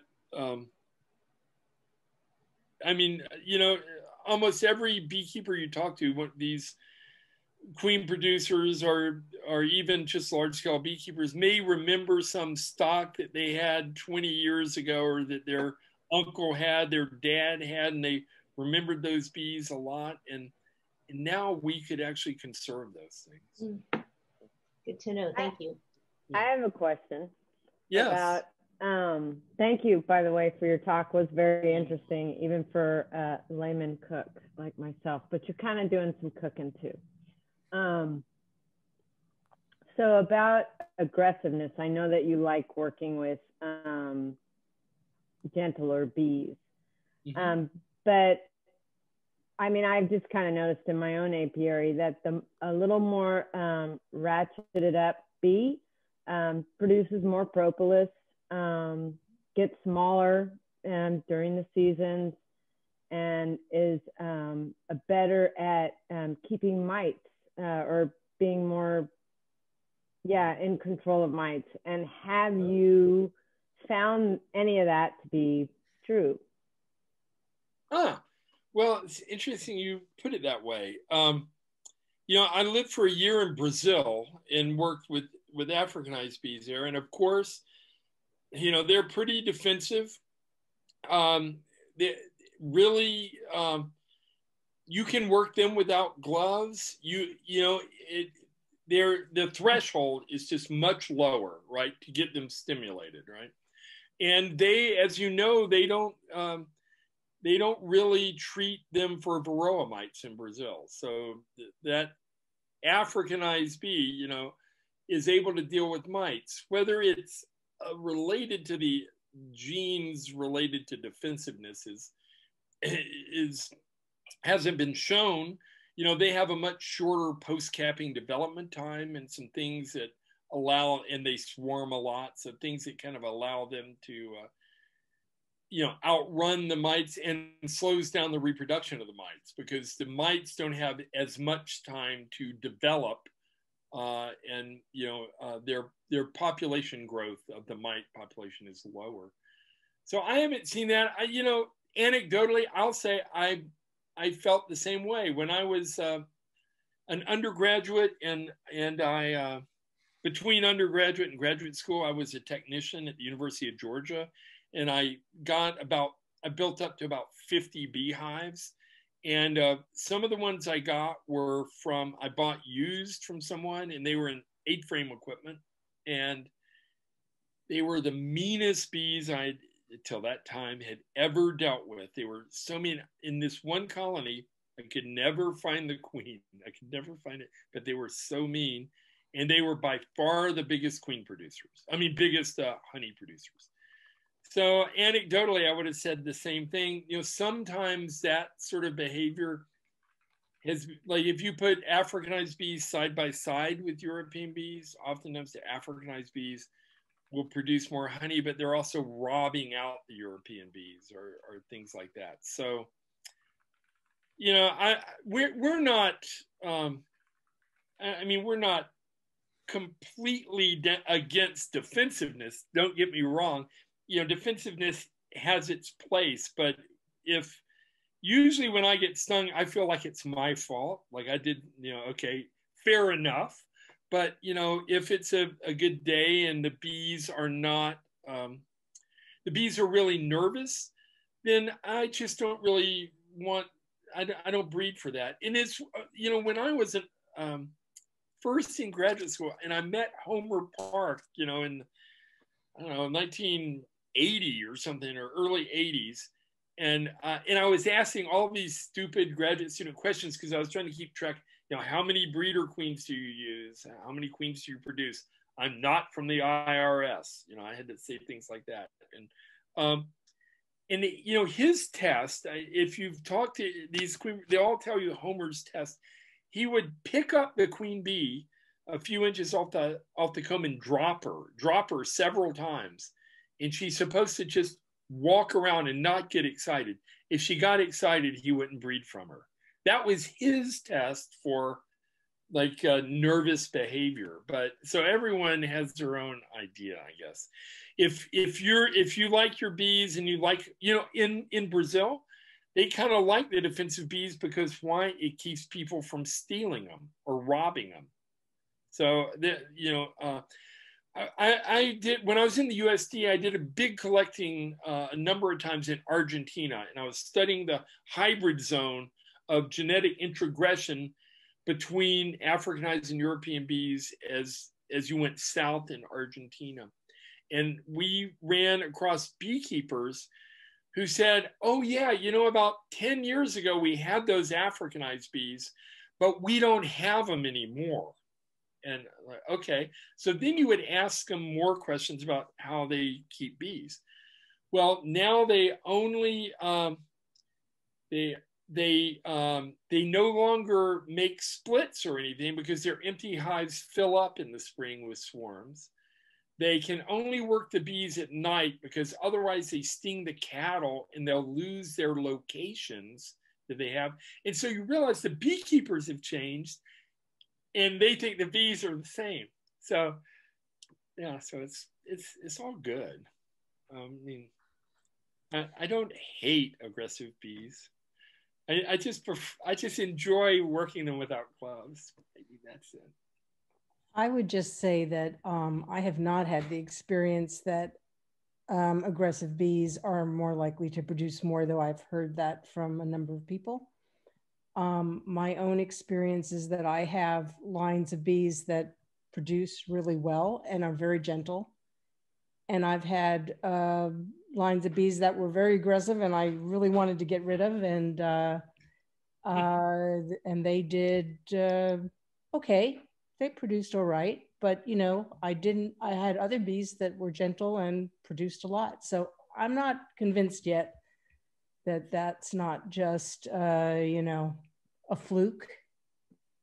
So I also wanted to mention that although I'm a member of the Alameda Club, I live in San Mateo County, and I'm really interested in what the Alameda group does because I also tried to start a group we would call the Bee Selective, and we were trying to raise local bees.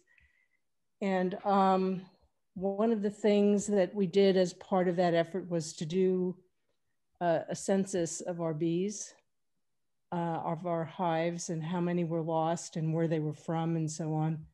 So one of the things that we found in that was that our package bees did really badly. And our nukes did much better if you bought nukes. And if we did splits or swarms, that was all better. But basically the package bees did really badly. And I wondered if you had any thoughts about why we might have that kind of experience. Oh, that's a good question. We buy a lot of packages every year also. And of course, if you have a colony that you can start out with comb and some brood making splits, it's much better than packages. There's a decent, I shouldn't say that. There's a paper by Nick Calderon and my former student Jamie Strange, now at Ohio State, was a postdoc after he got his PhD here, where they bought packages from a number of sources and then took them apart to see what was in them. And you would be surprised. This paper is available. If you look up, it's probably Strange and Calderon or something. What they found was a lot of time, I think there were as many as 20 or 30% drones in some of the packages. Some of them had huge mite loads. So, there are issues like that. I mean, you can just get bad packages, but for us, I mean, the harshest thing for a package around here is you get this package and, you may either be putting it on comb where something, died and rotted in it during the winter, or you're putting them just on foundation, and it's a hard start for them. And I think that's why certainly a swarm is like a gift, the way that they seem to work so different, so much more different than a package does. So, so some of it's related to just the quality of the package, and some of it's, I think, related to the fact that it's, you know, if you have colonies where you can contribute a couple of frames or a frame of broods and things like that into colonies that you're starting from packages, you're much better off. So you don't think it's the genetics? You think it could be the... well, the other factor would be that the queen might not have laid for very long before being packaged up. Yes, your point before. Yeah, there you go. 2 weeks versus 3 weeks versus 4 weeks. That sort of thing. That paper, that is a great, you know, I use that. I teach a honeybee biology class here, and I don't know, you know, there's a few papers in my life that I really like a lot. There's one by a guy named William Rice, but it's about actually reproduction in fruit flies, but it informs some of the stuff we're doing with bees too. It was really great. And the other one is this paper by these Australian guys. Not that I remember their names, but I remember the paper. And have you guys read that? Have some of you read, you know, the paper I'm talking about? Maybe. I haven't. I'd be delighted if you would share it with us. I would. Yeah, Jerry, don't let me forget. I'll get it to you tomorrow. Because we found that with the package bees, it didn't matter whether the beekeeper was a very experienced beekeeper or not. So it didn't seem as if, you know, it could be a 1-year beekeeper or a 30-year beekeeper. So it wasn't some experience that they had, that they knew how to handle the package better. Yeah. Yeah. You know, in our case now, you know, we supply Caucasian breeder queens to a queen producer, and the packages we get are from him, and they're daughters of our own, you know, of our queens, but mated with, you know, whatever stuff he has around there. But, you know, we get packages, we get colonies going, and then we requeen everything ourselves. So at the end of the season, we usually have a bunch of package queens we're trying to give away and things. So, but we've seen the same thing where you have like failures, and it usually seems to be related to queen failures of colonies started with packages. They maybe even seem to be starting out okay, and then you go in there and the queen's gone or something, you know, and then you have these weird things where they don't make another queen, or there's, I know we all have those kind of stories. You know, the queen producers, you know, hate hearing them because, you know, they feel like everyone's blaming them for stuff. And then, you know, they want to blame the treatment of the way the queens were shipped. And also it's not a good thing.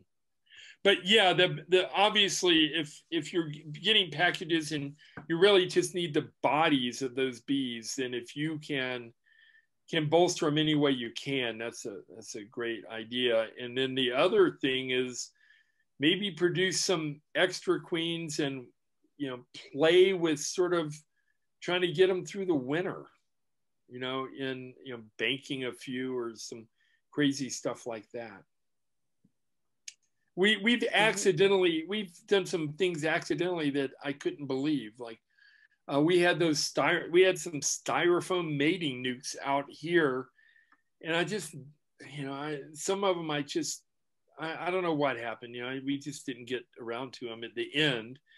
They were covered with snow most of the winter, and then in the spring, several of them had, you know, a queen and 400 workers, and they were doing great. They just overwintered on little tiny chips of frame, you know. I mean, you would never want to do that, but that was wild. So, but you know, if you could have some of your own, especially if you were trying to do your own breeding, then I guess we consider packages not, you know, we don't consider the queens that integral to them. They do need to live for a few months, you know, but we're not buying them and hoping to take those queens through the winter. But that's our own.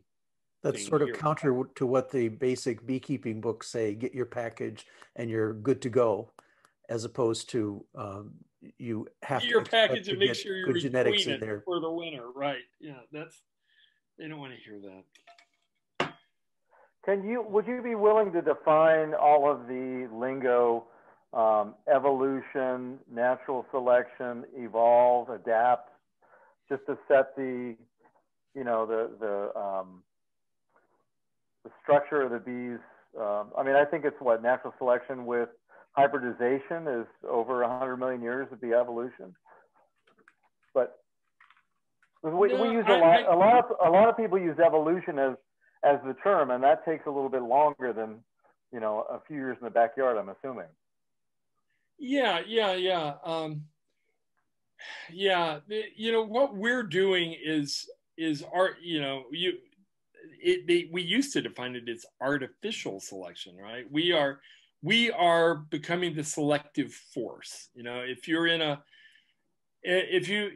had some organism that was in a place that began to dry up, then over the time, that long time that it took that place to dry up for you know, that organism or descendants to survive, they would have had to have, you know, developed, they would have had to have adapted to that. And that adaptation, you know, is through the process of natural selection, where the ones that are able to survive in it, you know, produce more progeny to the next generation and so on. And you know, one thing I really think about is the fact that we have all these breeds of animals, of dogs, and not so much dogs, but of, say, cattle and things.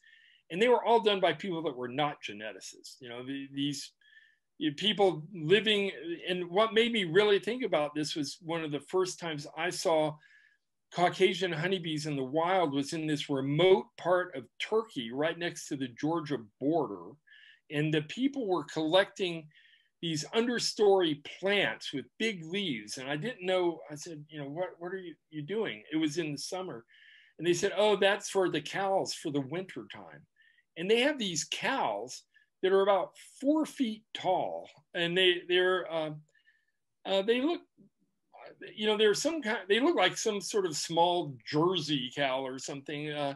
They use them for mainly milk. They go up to the high pastures and they get milk and make cheese and I guess eat them and all that. And then in the wintertime, they feed them these leaves from the forest.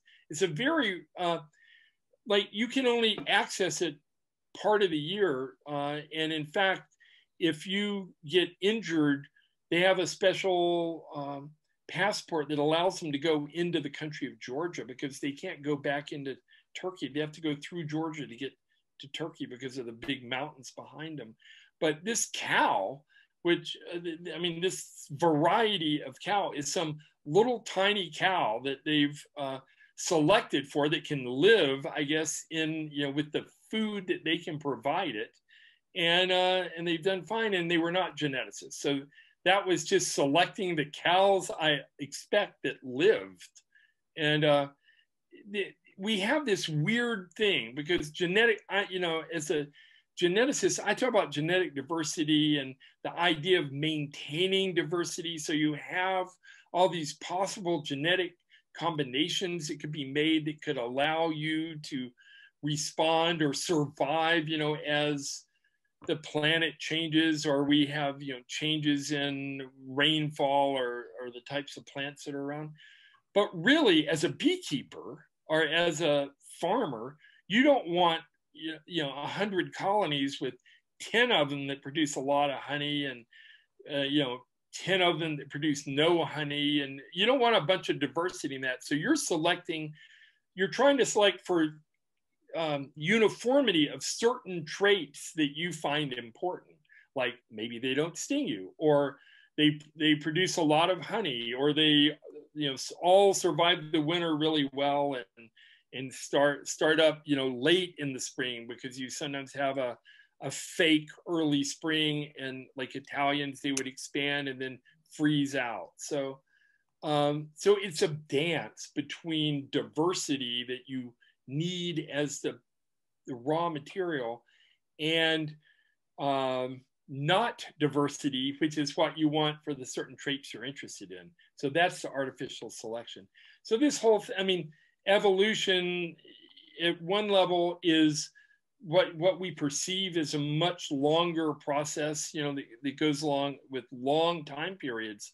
But this other favorite paper of mine, now that you brought this out, and I'm going to tell you about it, sorry, is a great paper on.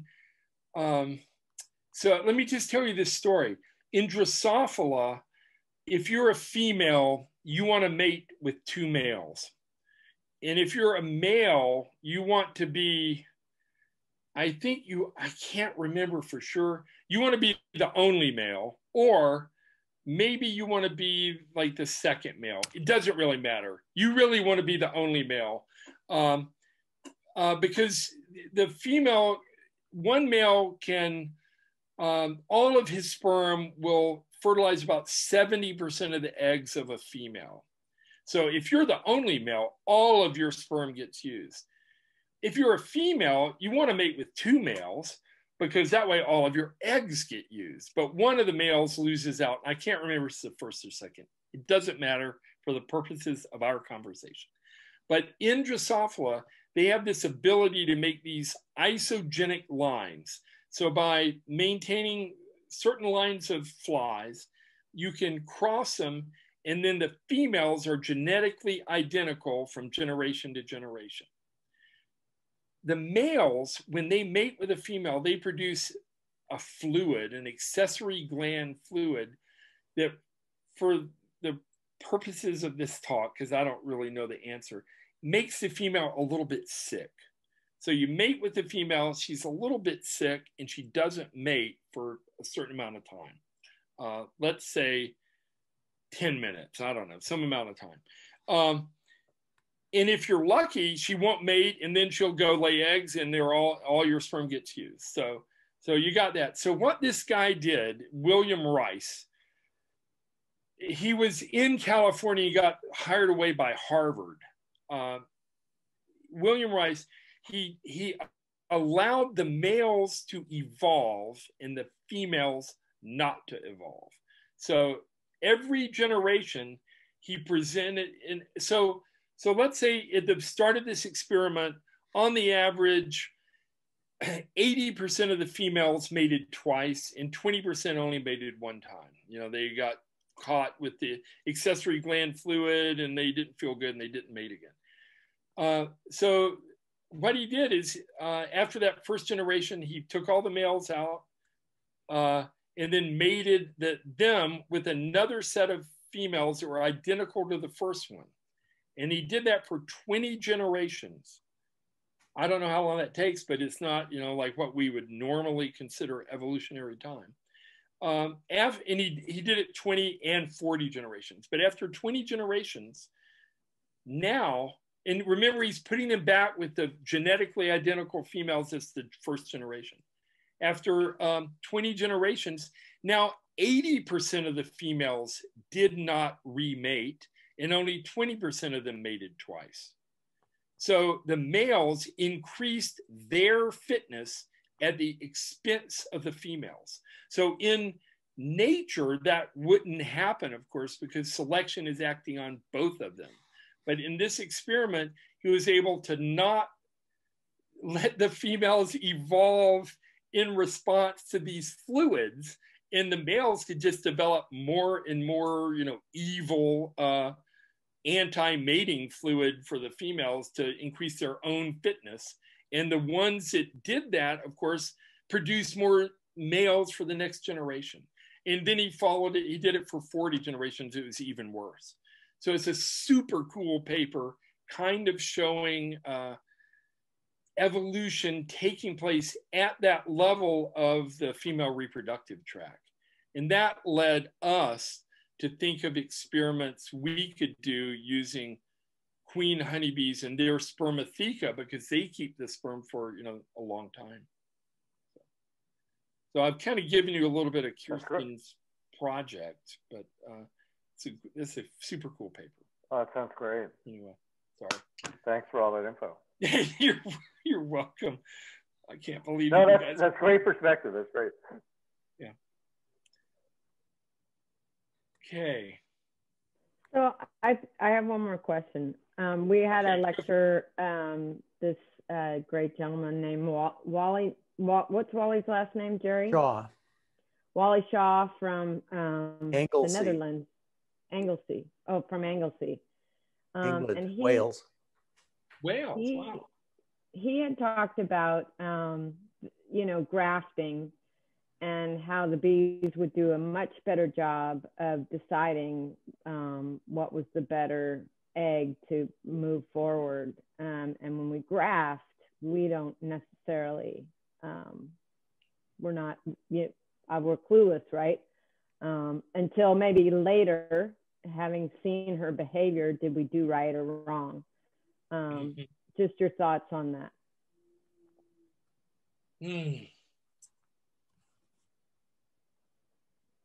So he would uncap all the queens and let them all fight it out. Well, that was after. So, but he would let them build their own cells. They choose the queens, and then he had another experiment about subsequent, you know, reswarming.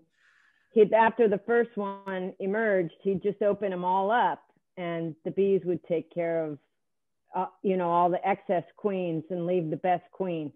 But initially, he was saying that bees will decide which are the better eggs to move forward as a queen, whereas when we graft, we don't know. Okay, well, yeah, here's what I would say to that.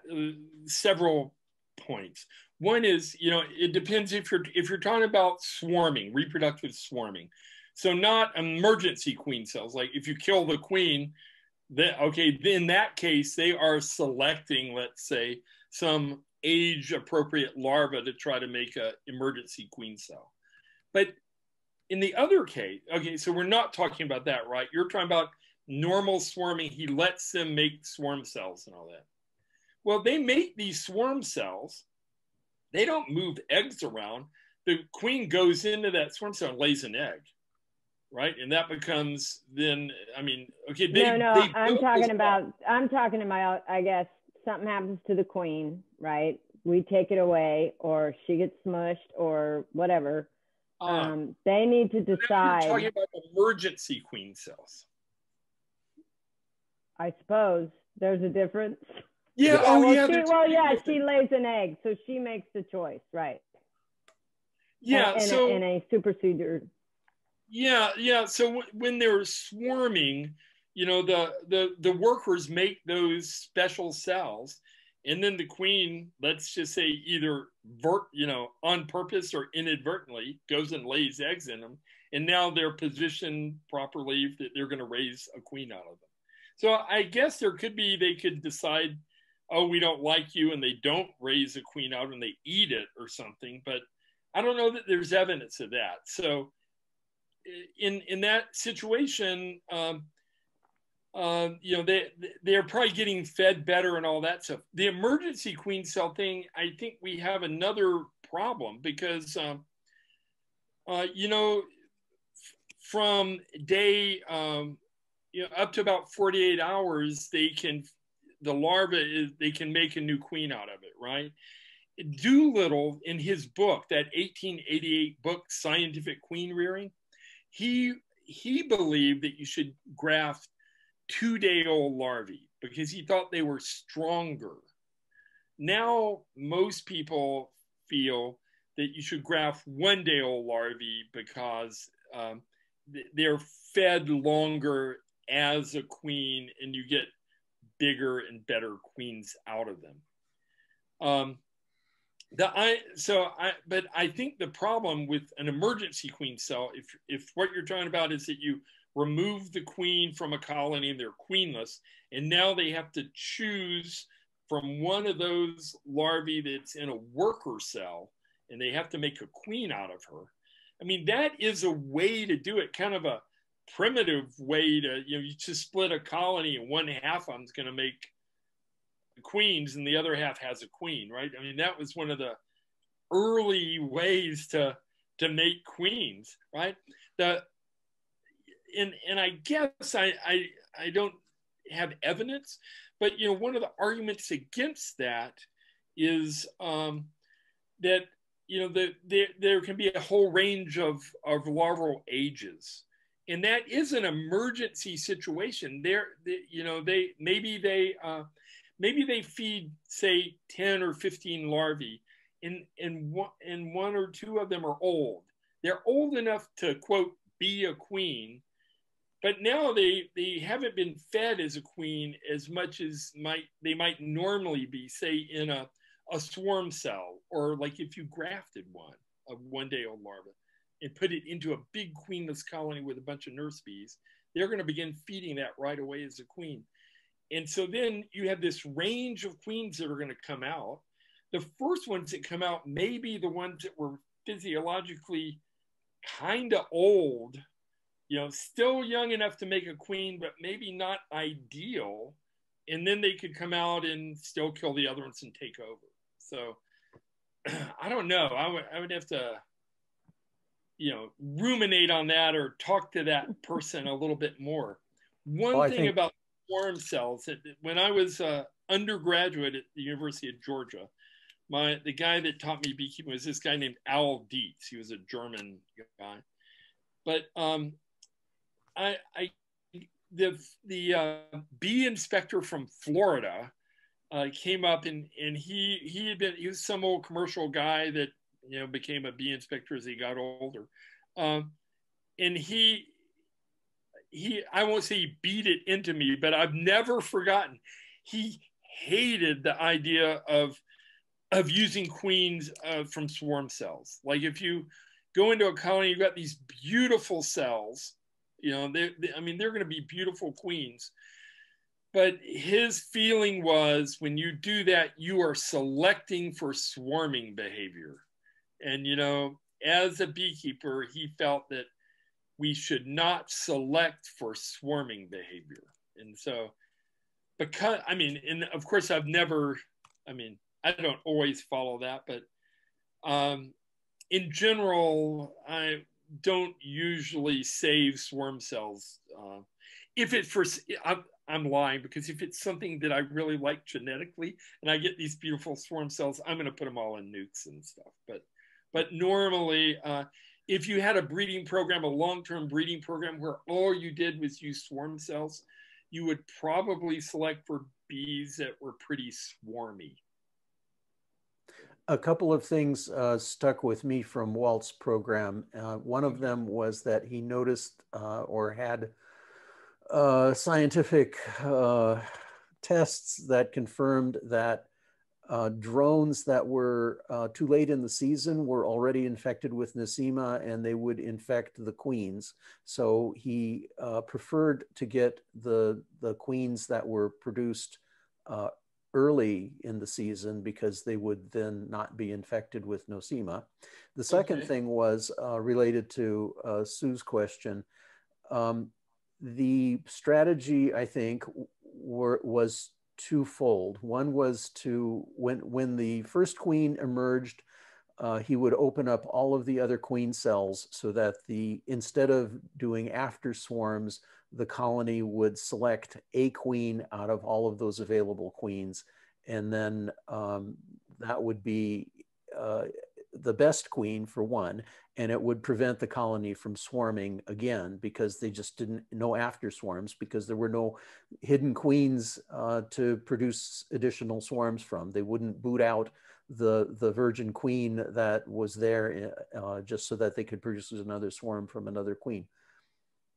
Now, what did he do with that first queen? You said after the first queen emerged. The first queen would hatch out, he would observe that the first queen had hatched out, maybe see her in the hive, and then go and uncap all of the rest of the queen cells and let all of those queens emerge. Oh, okay. Because the bees would otherwise be keeping some of those queens confined, and then they'd force that first queen out with a primary swarm or secondary swarm, and then there would be other tertiary swarms from the queens that had not yet emerged. So he was forcing the issue and forcing the colony to select the best from all of the queens that were popped out. So so he didn't say, oh, I have this one queen is out, I'll just destroy all these other queen cells, he carefully would open them and let them come out if they were old enough.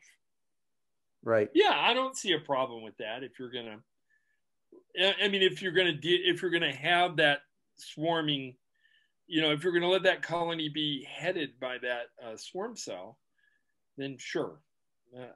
He was counting on the bees being able to sense by whatever mechanisms, odors, pheromones, behavior, which one was the best one to allow to survive. Mm-hmm. But what about the queen's behavior themselves to like try to kill each other? He just say, let it go. Okay. Yeah. WWF.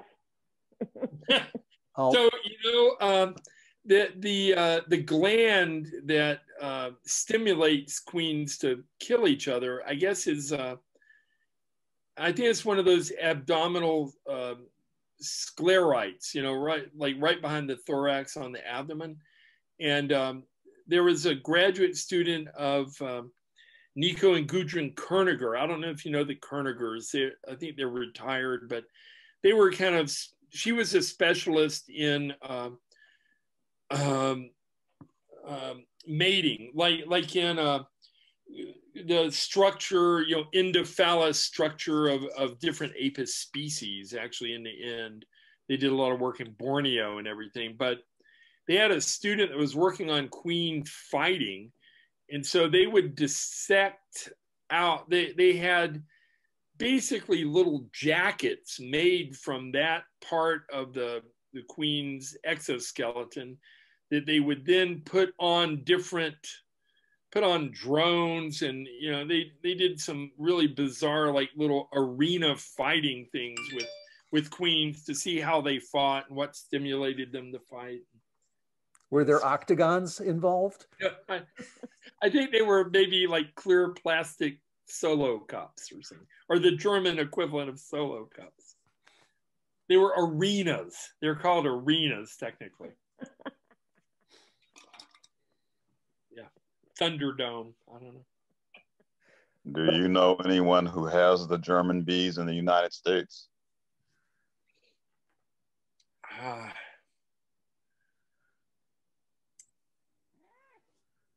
Yeah, I really don't. I mean, we have the semen in the liquid nitrogen tank. Certainly when I was younger, when I was in graduate school, I collected about 700 feral colonies of honeybees. And some of these were not really feral. They were from, there was a blind beekeeper in Tennessee. And the bees that they had, based on the genetic markers, mitochondrial DNA and later microsatellites, there was a pretty sizable influence of those black bees still around. So, you could find them back then. There was no one specifically selling them that I knew, but certainly the kind of feral bees in the mountains in Georgia and some of these places. I think also from the feral colonies that we collected in Arizona, some of these caves in Arizona, this is before Africanized bees were there. About 70% of the feral colonies in Arizona, for example, had the mitochondrial DNA of the black bee, Apis mellifera mellifera, which was also the bee, brought into Mexico by the Spaniards. So there were genetic like fingerprints or signatures of them still around, but I don't know anymore because there's no one I know that's really doing a lot of work with feral colonies. Most folks just figured they were kind of lost, although Tom Seeley is doing that work in New York State, and a former student of mine, Debbie Delaney, is in Delaware, and she did some work in the East, still trying to collect feral colonies and look at them with genetic markers. But I don't know anyone who's actively keeping them or trying to keep them here. Yeah. Do you? I mean, have you guys heard of it? No. No. Oh, there was a talk last night. A woman said she worked in Hawaii and there were some there. She didn't like them, but I haven't run across any yet. No, is that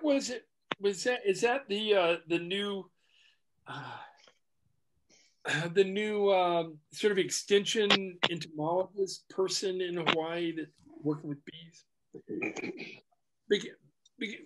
Because I'm sorry I don't remember her name. She gave a talk in our department a little more than a week ago, I think.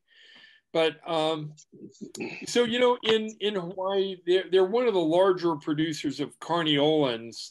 Kona Queen is, but she reported the same thing, that there were some local people who talked about that they were getting these black bees, and they believed that they were like Apis mellifera mellifera, that had originally been there. So there could be some of those on those islands.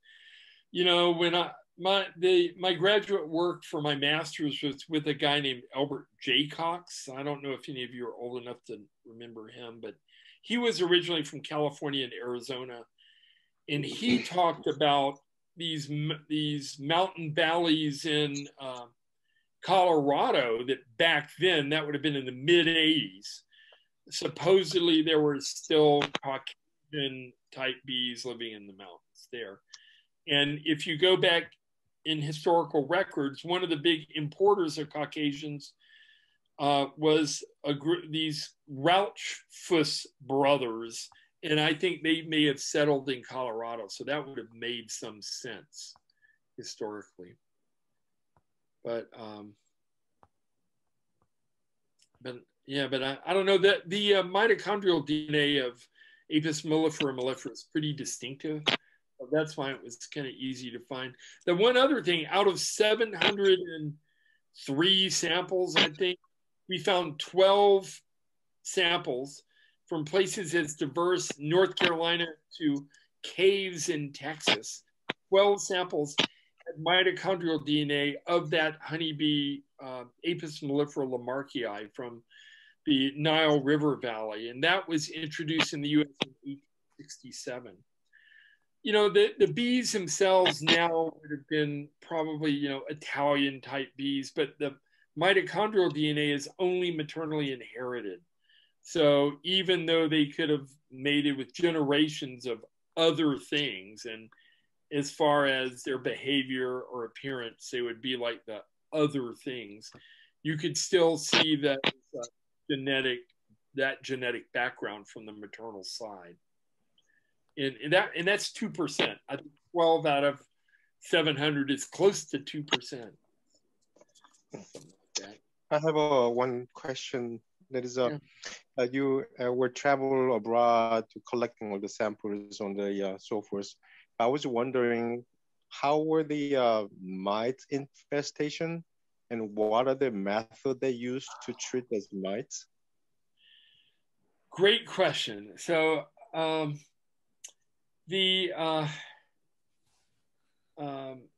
so people are having. I'll specifically talk about Europe and in Asia, Western, Central Asia anyway. In Brazil, they weren't treating for mites. In places I've been in Africa, they weren't treating for mites.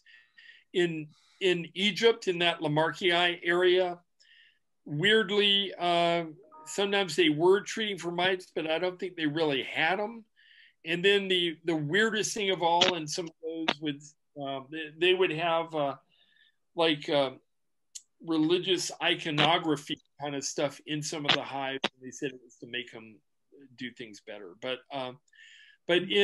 certainly in the former Soviet, Kazakhstan, Kyrgyzstan, Uzbekistan, they were mainly using this stuff they called bee-peen, which is basically amitraz, liquid amitraz.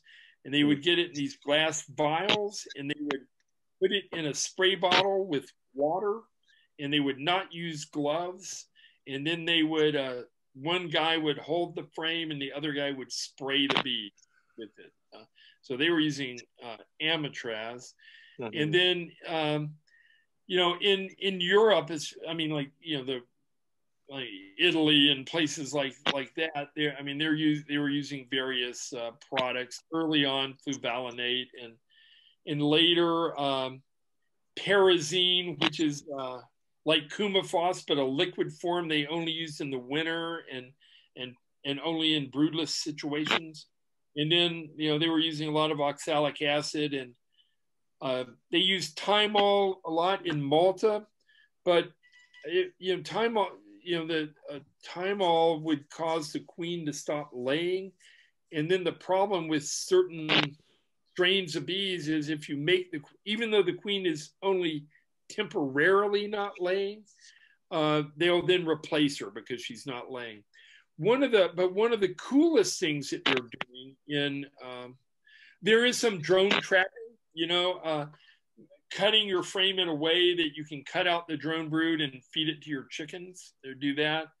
But one of the things that they do a lot in Italy is during a certain time of the year, usually when there's a dearth period, like in August, when they're going on vacation, they have these special cages that are maybe 3 inches by 4 inches, and they're the thickness of a frame, and they have queen excluder material for the outside.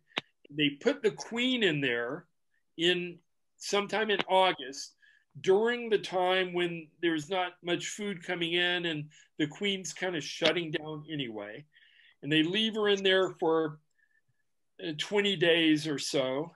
That way all the brood emerges, and they also don't replace her because they can go in there and they can lick her, and I don't know, maybe she even is, I don't know if she's laying eggs and they're eating the eggs or whatever, but they don't usually try to replace her.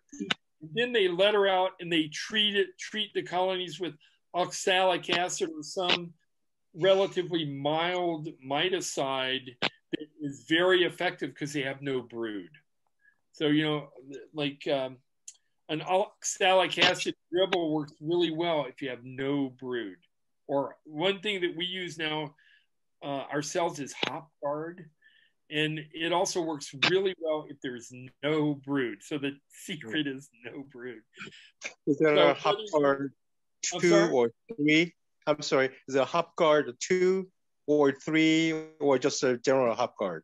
Yeah. Well, the newest one now is HopGuard 3, right? Which we haven't given it a very good test, but Rodrigo, our apiary manager, who's actually now working with his brother, and they have about 1,500 hives, and he's now down in California.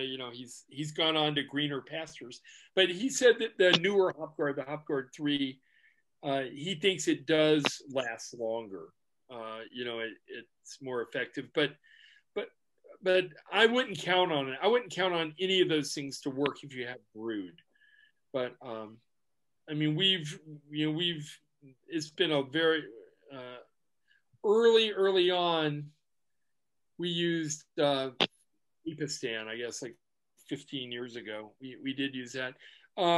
Actually, the Kernigers, Nico and Gudrun Kerniger, they did some of the early work in Germany on Epistan or fluvalinate, that pyrethroid. And what they did and what they were doing in Austria at the time was they would use the strips. The beekeepers would all use them at exactly the same, 10-day or whatever, 50-day period, 35-day period. And then they would put them in a can and use them the next year. Nico was doing the original work for Bayer, testing some of this, and he found that the amount that was needed to actually control the mites was much, much smaller than the 10% that they put in those strips. And the company said, oh, well, it's only pennies a strip to have this amount, so we're going to put this amount in. But the amount that was actually required was much less. But, you know, people began using Maverick, you know, the fluvalinate cattle dip on wooden tongue depressor strips. And within just a few years, the mites became resistant to that. Fairly mild pyrethroid insecticide, sadly.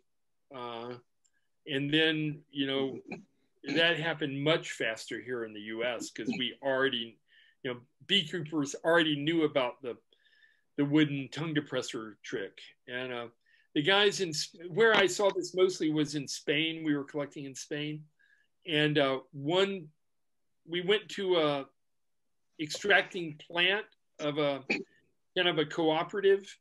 And one person's full-time job was just to pull the wooden tongue depressors out of the frames of honey, if there were tongue depressors in the honey. So they were extracting all that stuff. And then they gave us a jar of honey as we left. And, you know, we left it in the hotel room. But yeah, it was just a real shame, really. You know, that it was such a short-sighted loss of that material because, you know, it was, and then they, you know, they went on to other kind of horrible things. But yeah, so I would go with the the queen caging thing. If you're not a commercial person with thousands of colonies, we've done some of that ourselves. Or if you just have a way you're splitting up colonies, you're doing things, and you can make things up without a brood, without sealed brood, you can then treat them with oxalic acid and get good control. If you buy packages and treat them right away with something like oxalic acid or HopGuard. HopGuard, for those of you that don't know it, is hop beta acids made from hops, you know, the same stuff that's beer. And it's fair. I mean, I think you can actually eat it if you wanted to, but it's not very, doesn't smell very good. Yeah, but okay, the one other thing also with the indoor wintering. So Brandon's been doing a good bit of work of putting bees in apple storage warehouses for a few weeks before going down to California, and they come out of that with no brood. So, you know, whenever you have opportunities to make your colony broodless, which you may have a harder time down in California, I realize. Yeah. So one quick question, you brought up the amatraz, and as we know, apivar is based on amatraz. Now, every single one of them that I talk to, anybody says apivar, when you use it, no honey super on. That is like a rule. Now, my question is to you: do you have any experience of the how much of a trace of amatraz on that honey super in the honey? Yeah, I don't know. I'm certain that the label says not to use it when you have honey supers on. Right. Know, I would not follow. I would not mess with that rule because, you know, we know. I mean, we've talked to beekeepers, commercial beekeepers who have had loads of honey, you know, tested and rejected. Unfortunately, they usually go and sell it to someone else, but I wouldn't do it. I mean, you know, it is true that all of these pests, things like amatraz and even coumaphos or fluvalinate, they much more easily get into wax or you know, lipids than they do into aqueous solution. So even if you have contaminated wax, the amount that gets in the honey is usually low. But who would want, you know, I wouldn't want to keep bees or eat honey if I had to do that stuff. You know. So basically, you do not. I'm just asking: was there any study done, any scientific data collected off of, except the manufacturer recommended? Yeah, I believe there are. There's some work done by Jeff Pettis when he was at the USDA, and it mainly, a lot of this was about rearing queens. You know, if you have a certain amount of these different things in the wax, how it affects the queens. But I believe there are studies showing the difference in the tendency of these pesticides to go into wax versus going into honey. So you know, I think for you to have it in the honey, it was probably in a pretty high dose in the wax, you know. So the problem is if you know, if you're not using separate, so for example, when we started here, you know, I was much younger and, you know, and was stupid, you know, I just kept everything in deep. So we had deep honey supers and we had deep brood boxes. And in that case, you know, you have the chance for brood combs to be used in the honey supers. But now we use Westerns for honey and deeps for the brood boxes. So we don't have that issue. I would just be really careful. But I mean, if you want, there's definitely studies on that. There, you know, on that. I mean, I've read several studies. I just asked, you know, whether you had your personal experience of any study done at your community, but that's why I just asked. Yes, sir. Not me. Although my student, a student of mine, Judy Wu, who's now at Nebraska, her master's work here was looking right after, when was it? You know, right after so-called CCD hit, we got combs from the USDA from colonies that supposedly died of CCD. And we did a bunch of, well, we did some studies. And so we sent these combs off for analysis. We sent all kinds of combs off for analysis and found various sorts of pesticides. And then we forced queens to lay eggs on combs from CCD colonies that had high pesticide loads and relatively clean combs. And then we followed the progeny. And what you found was abnormalities in the larval development. And you found an average reduction in lifespan of, I think, 4 days if you reared them out and then kept them in cages.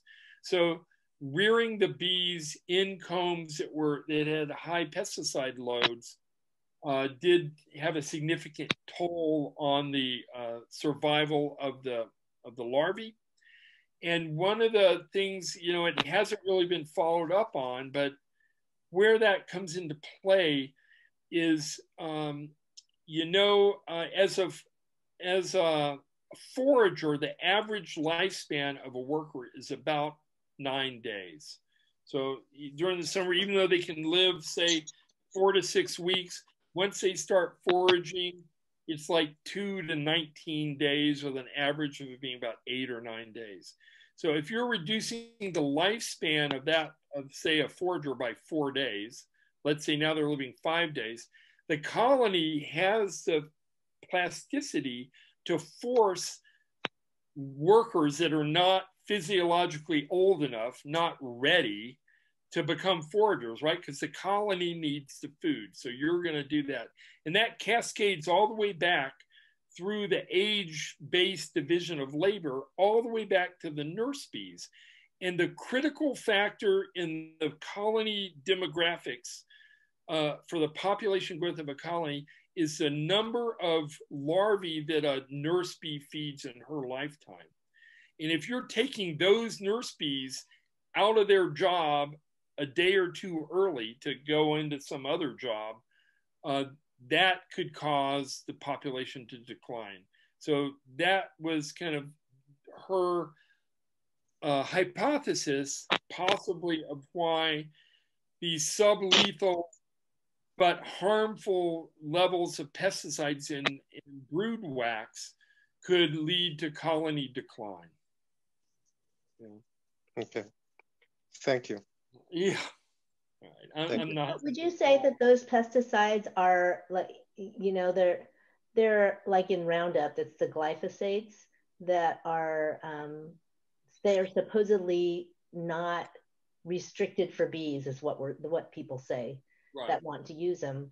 But there's some research that's out there that says that it really messes with the gut microflora and also disturbs their orientation, so they become disoriented and maybe don't do the behaviors that they normally would. Is that the category of pesticide that you're thinking of, or it's really a well actually in these analyses, I think there was a big suite of 70 or 80 pesticides that were looked at. So in all cases, the so-called high pesticide wax, it had multiple fungicides, herbicides and pesticides in it.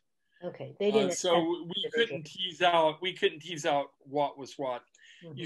She went on to do her PhD with Marla Spivak, mainly focusing on neonicotinoids. Mm-hmm. And one thing that's I just talked to her on Sunday, and let me get back to that. But, the neonicotinoids are the ones that's been shown that in fairly low so-called sublethal doses, they cause the bees to become disoriented. So if you feed them a little bit of this stuff, they'll instead of going back to the hive, they'll just fly off somewhere and come back the next day or hours later. They don't really know where they go. So there's a pretty cool study on that where they're feeding them sugar syrup, and they know that it takes 5 minutes to go to the hive and come back to the feeder. They're all trained, and then they replace it with a feeder with a really low dose of neonicotinoid, and then those bees just fly off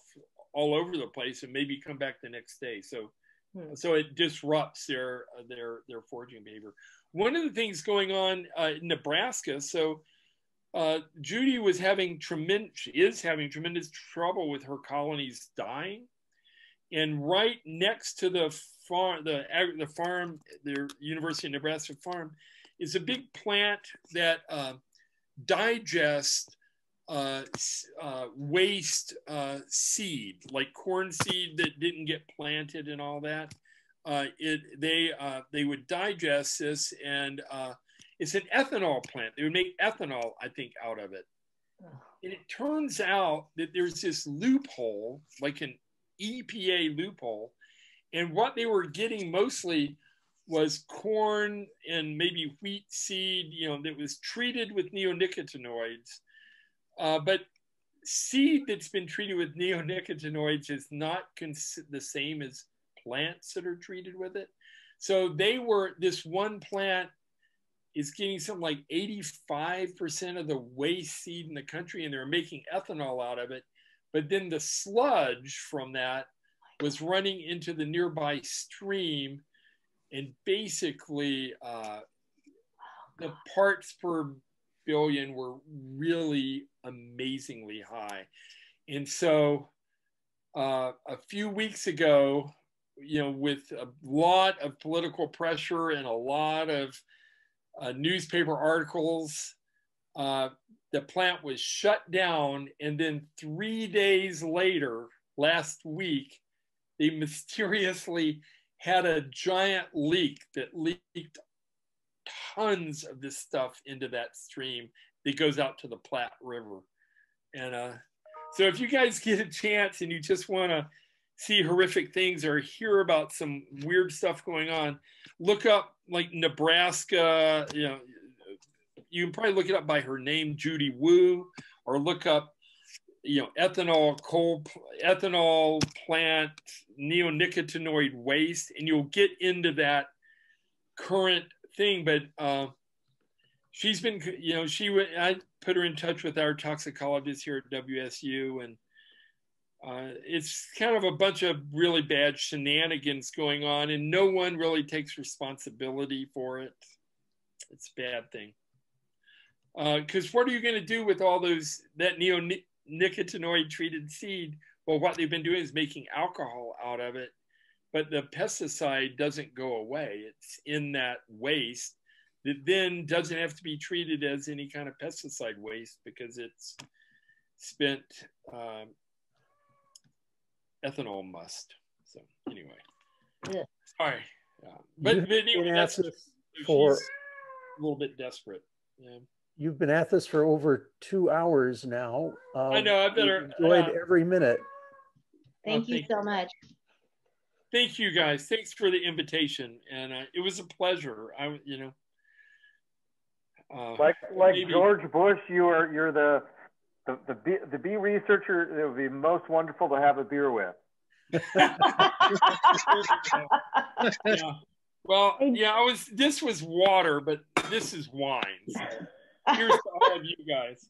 Cheers. Jerry, thanks so much. Thanks very much. Did you ask him, could we record this? We are recording it, and we appreciate very much that you've let us do it. You might, if I said bad things, cut that stuff out. Okay? Anyway, Thank you so much. Yeah, and the researcher doing that work on the Drosophila, his name is William Rice.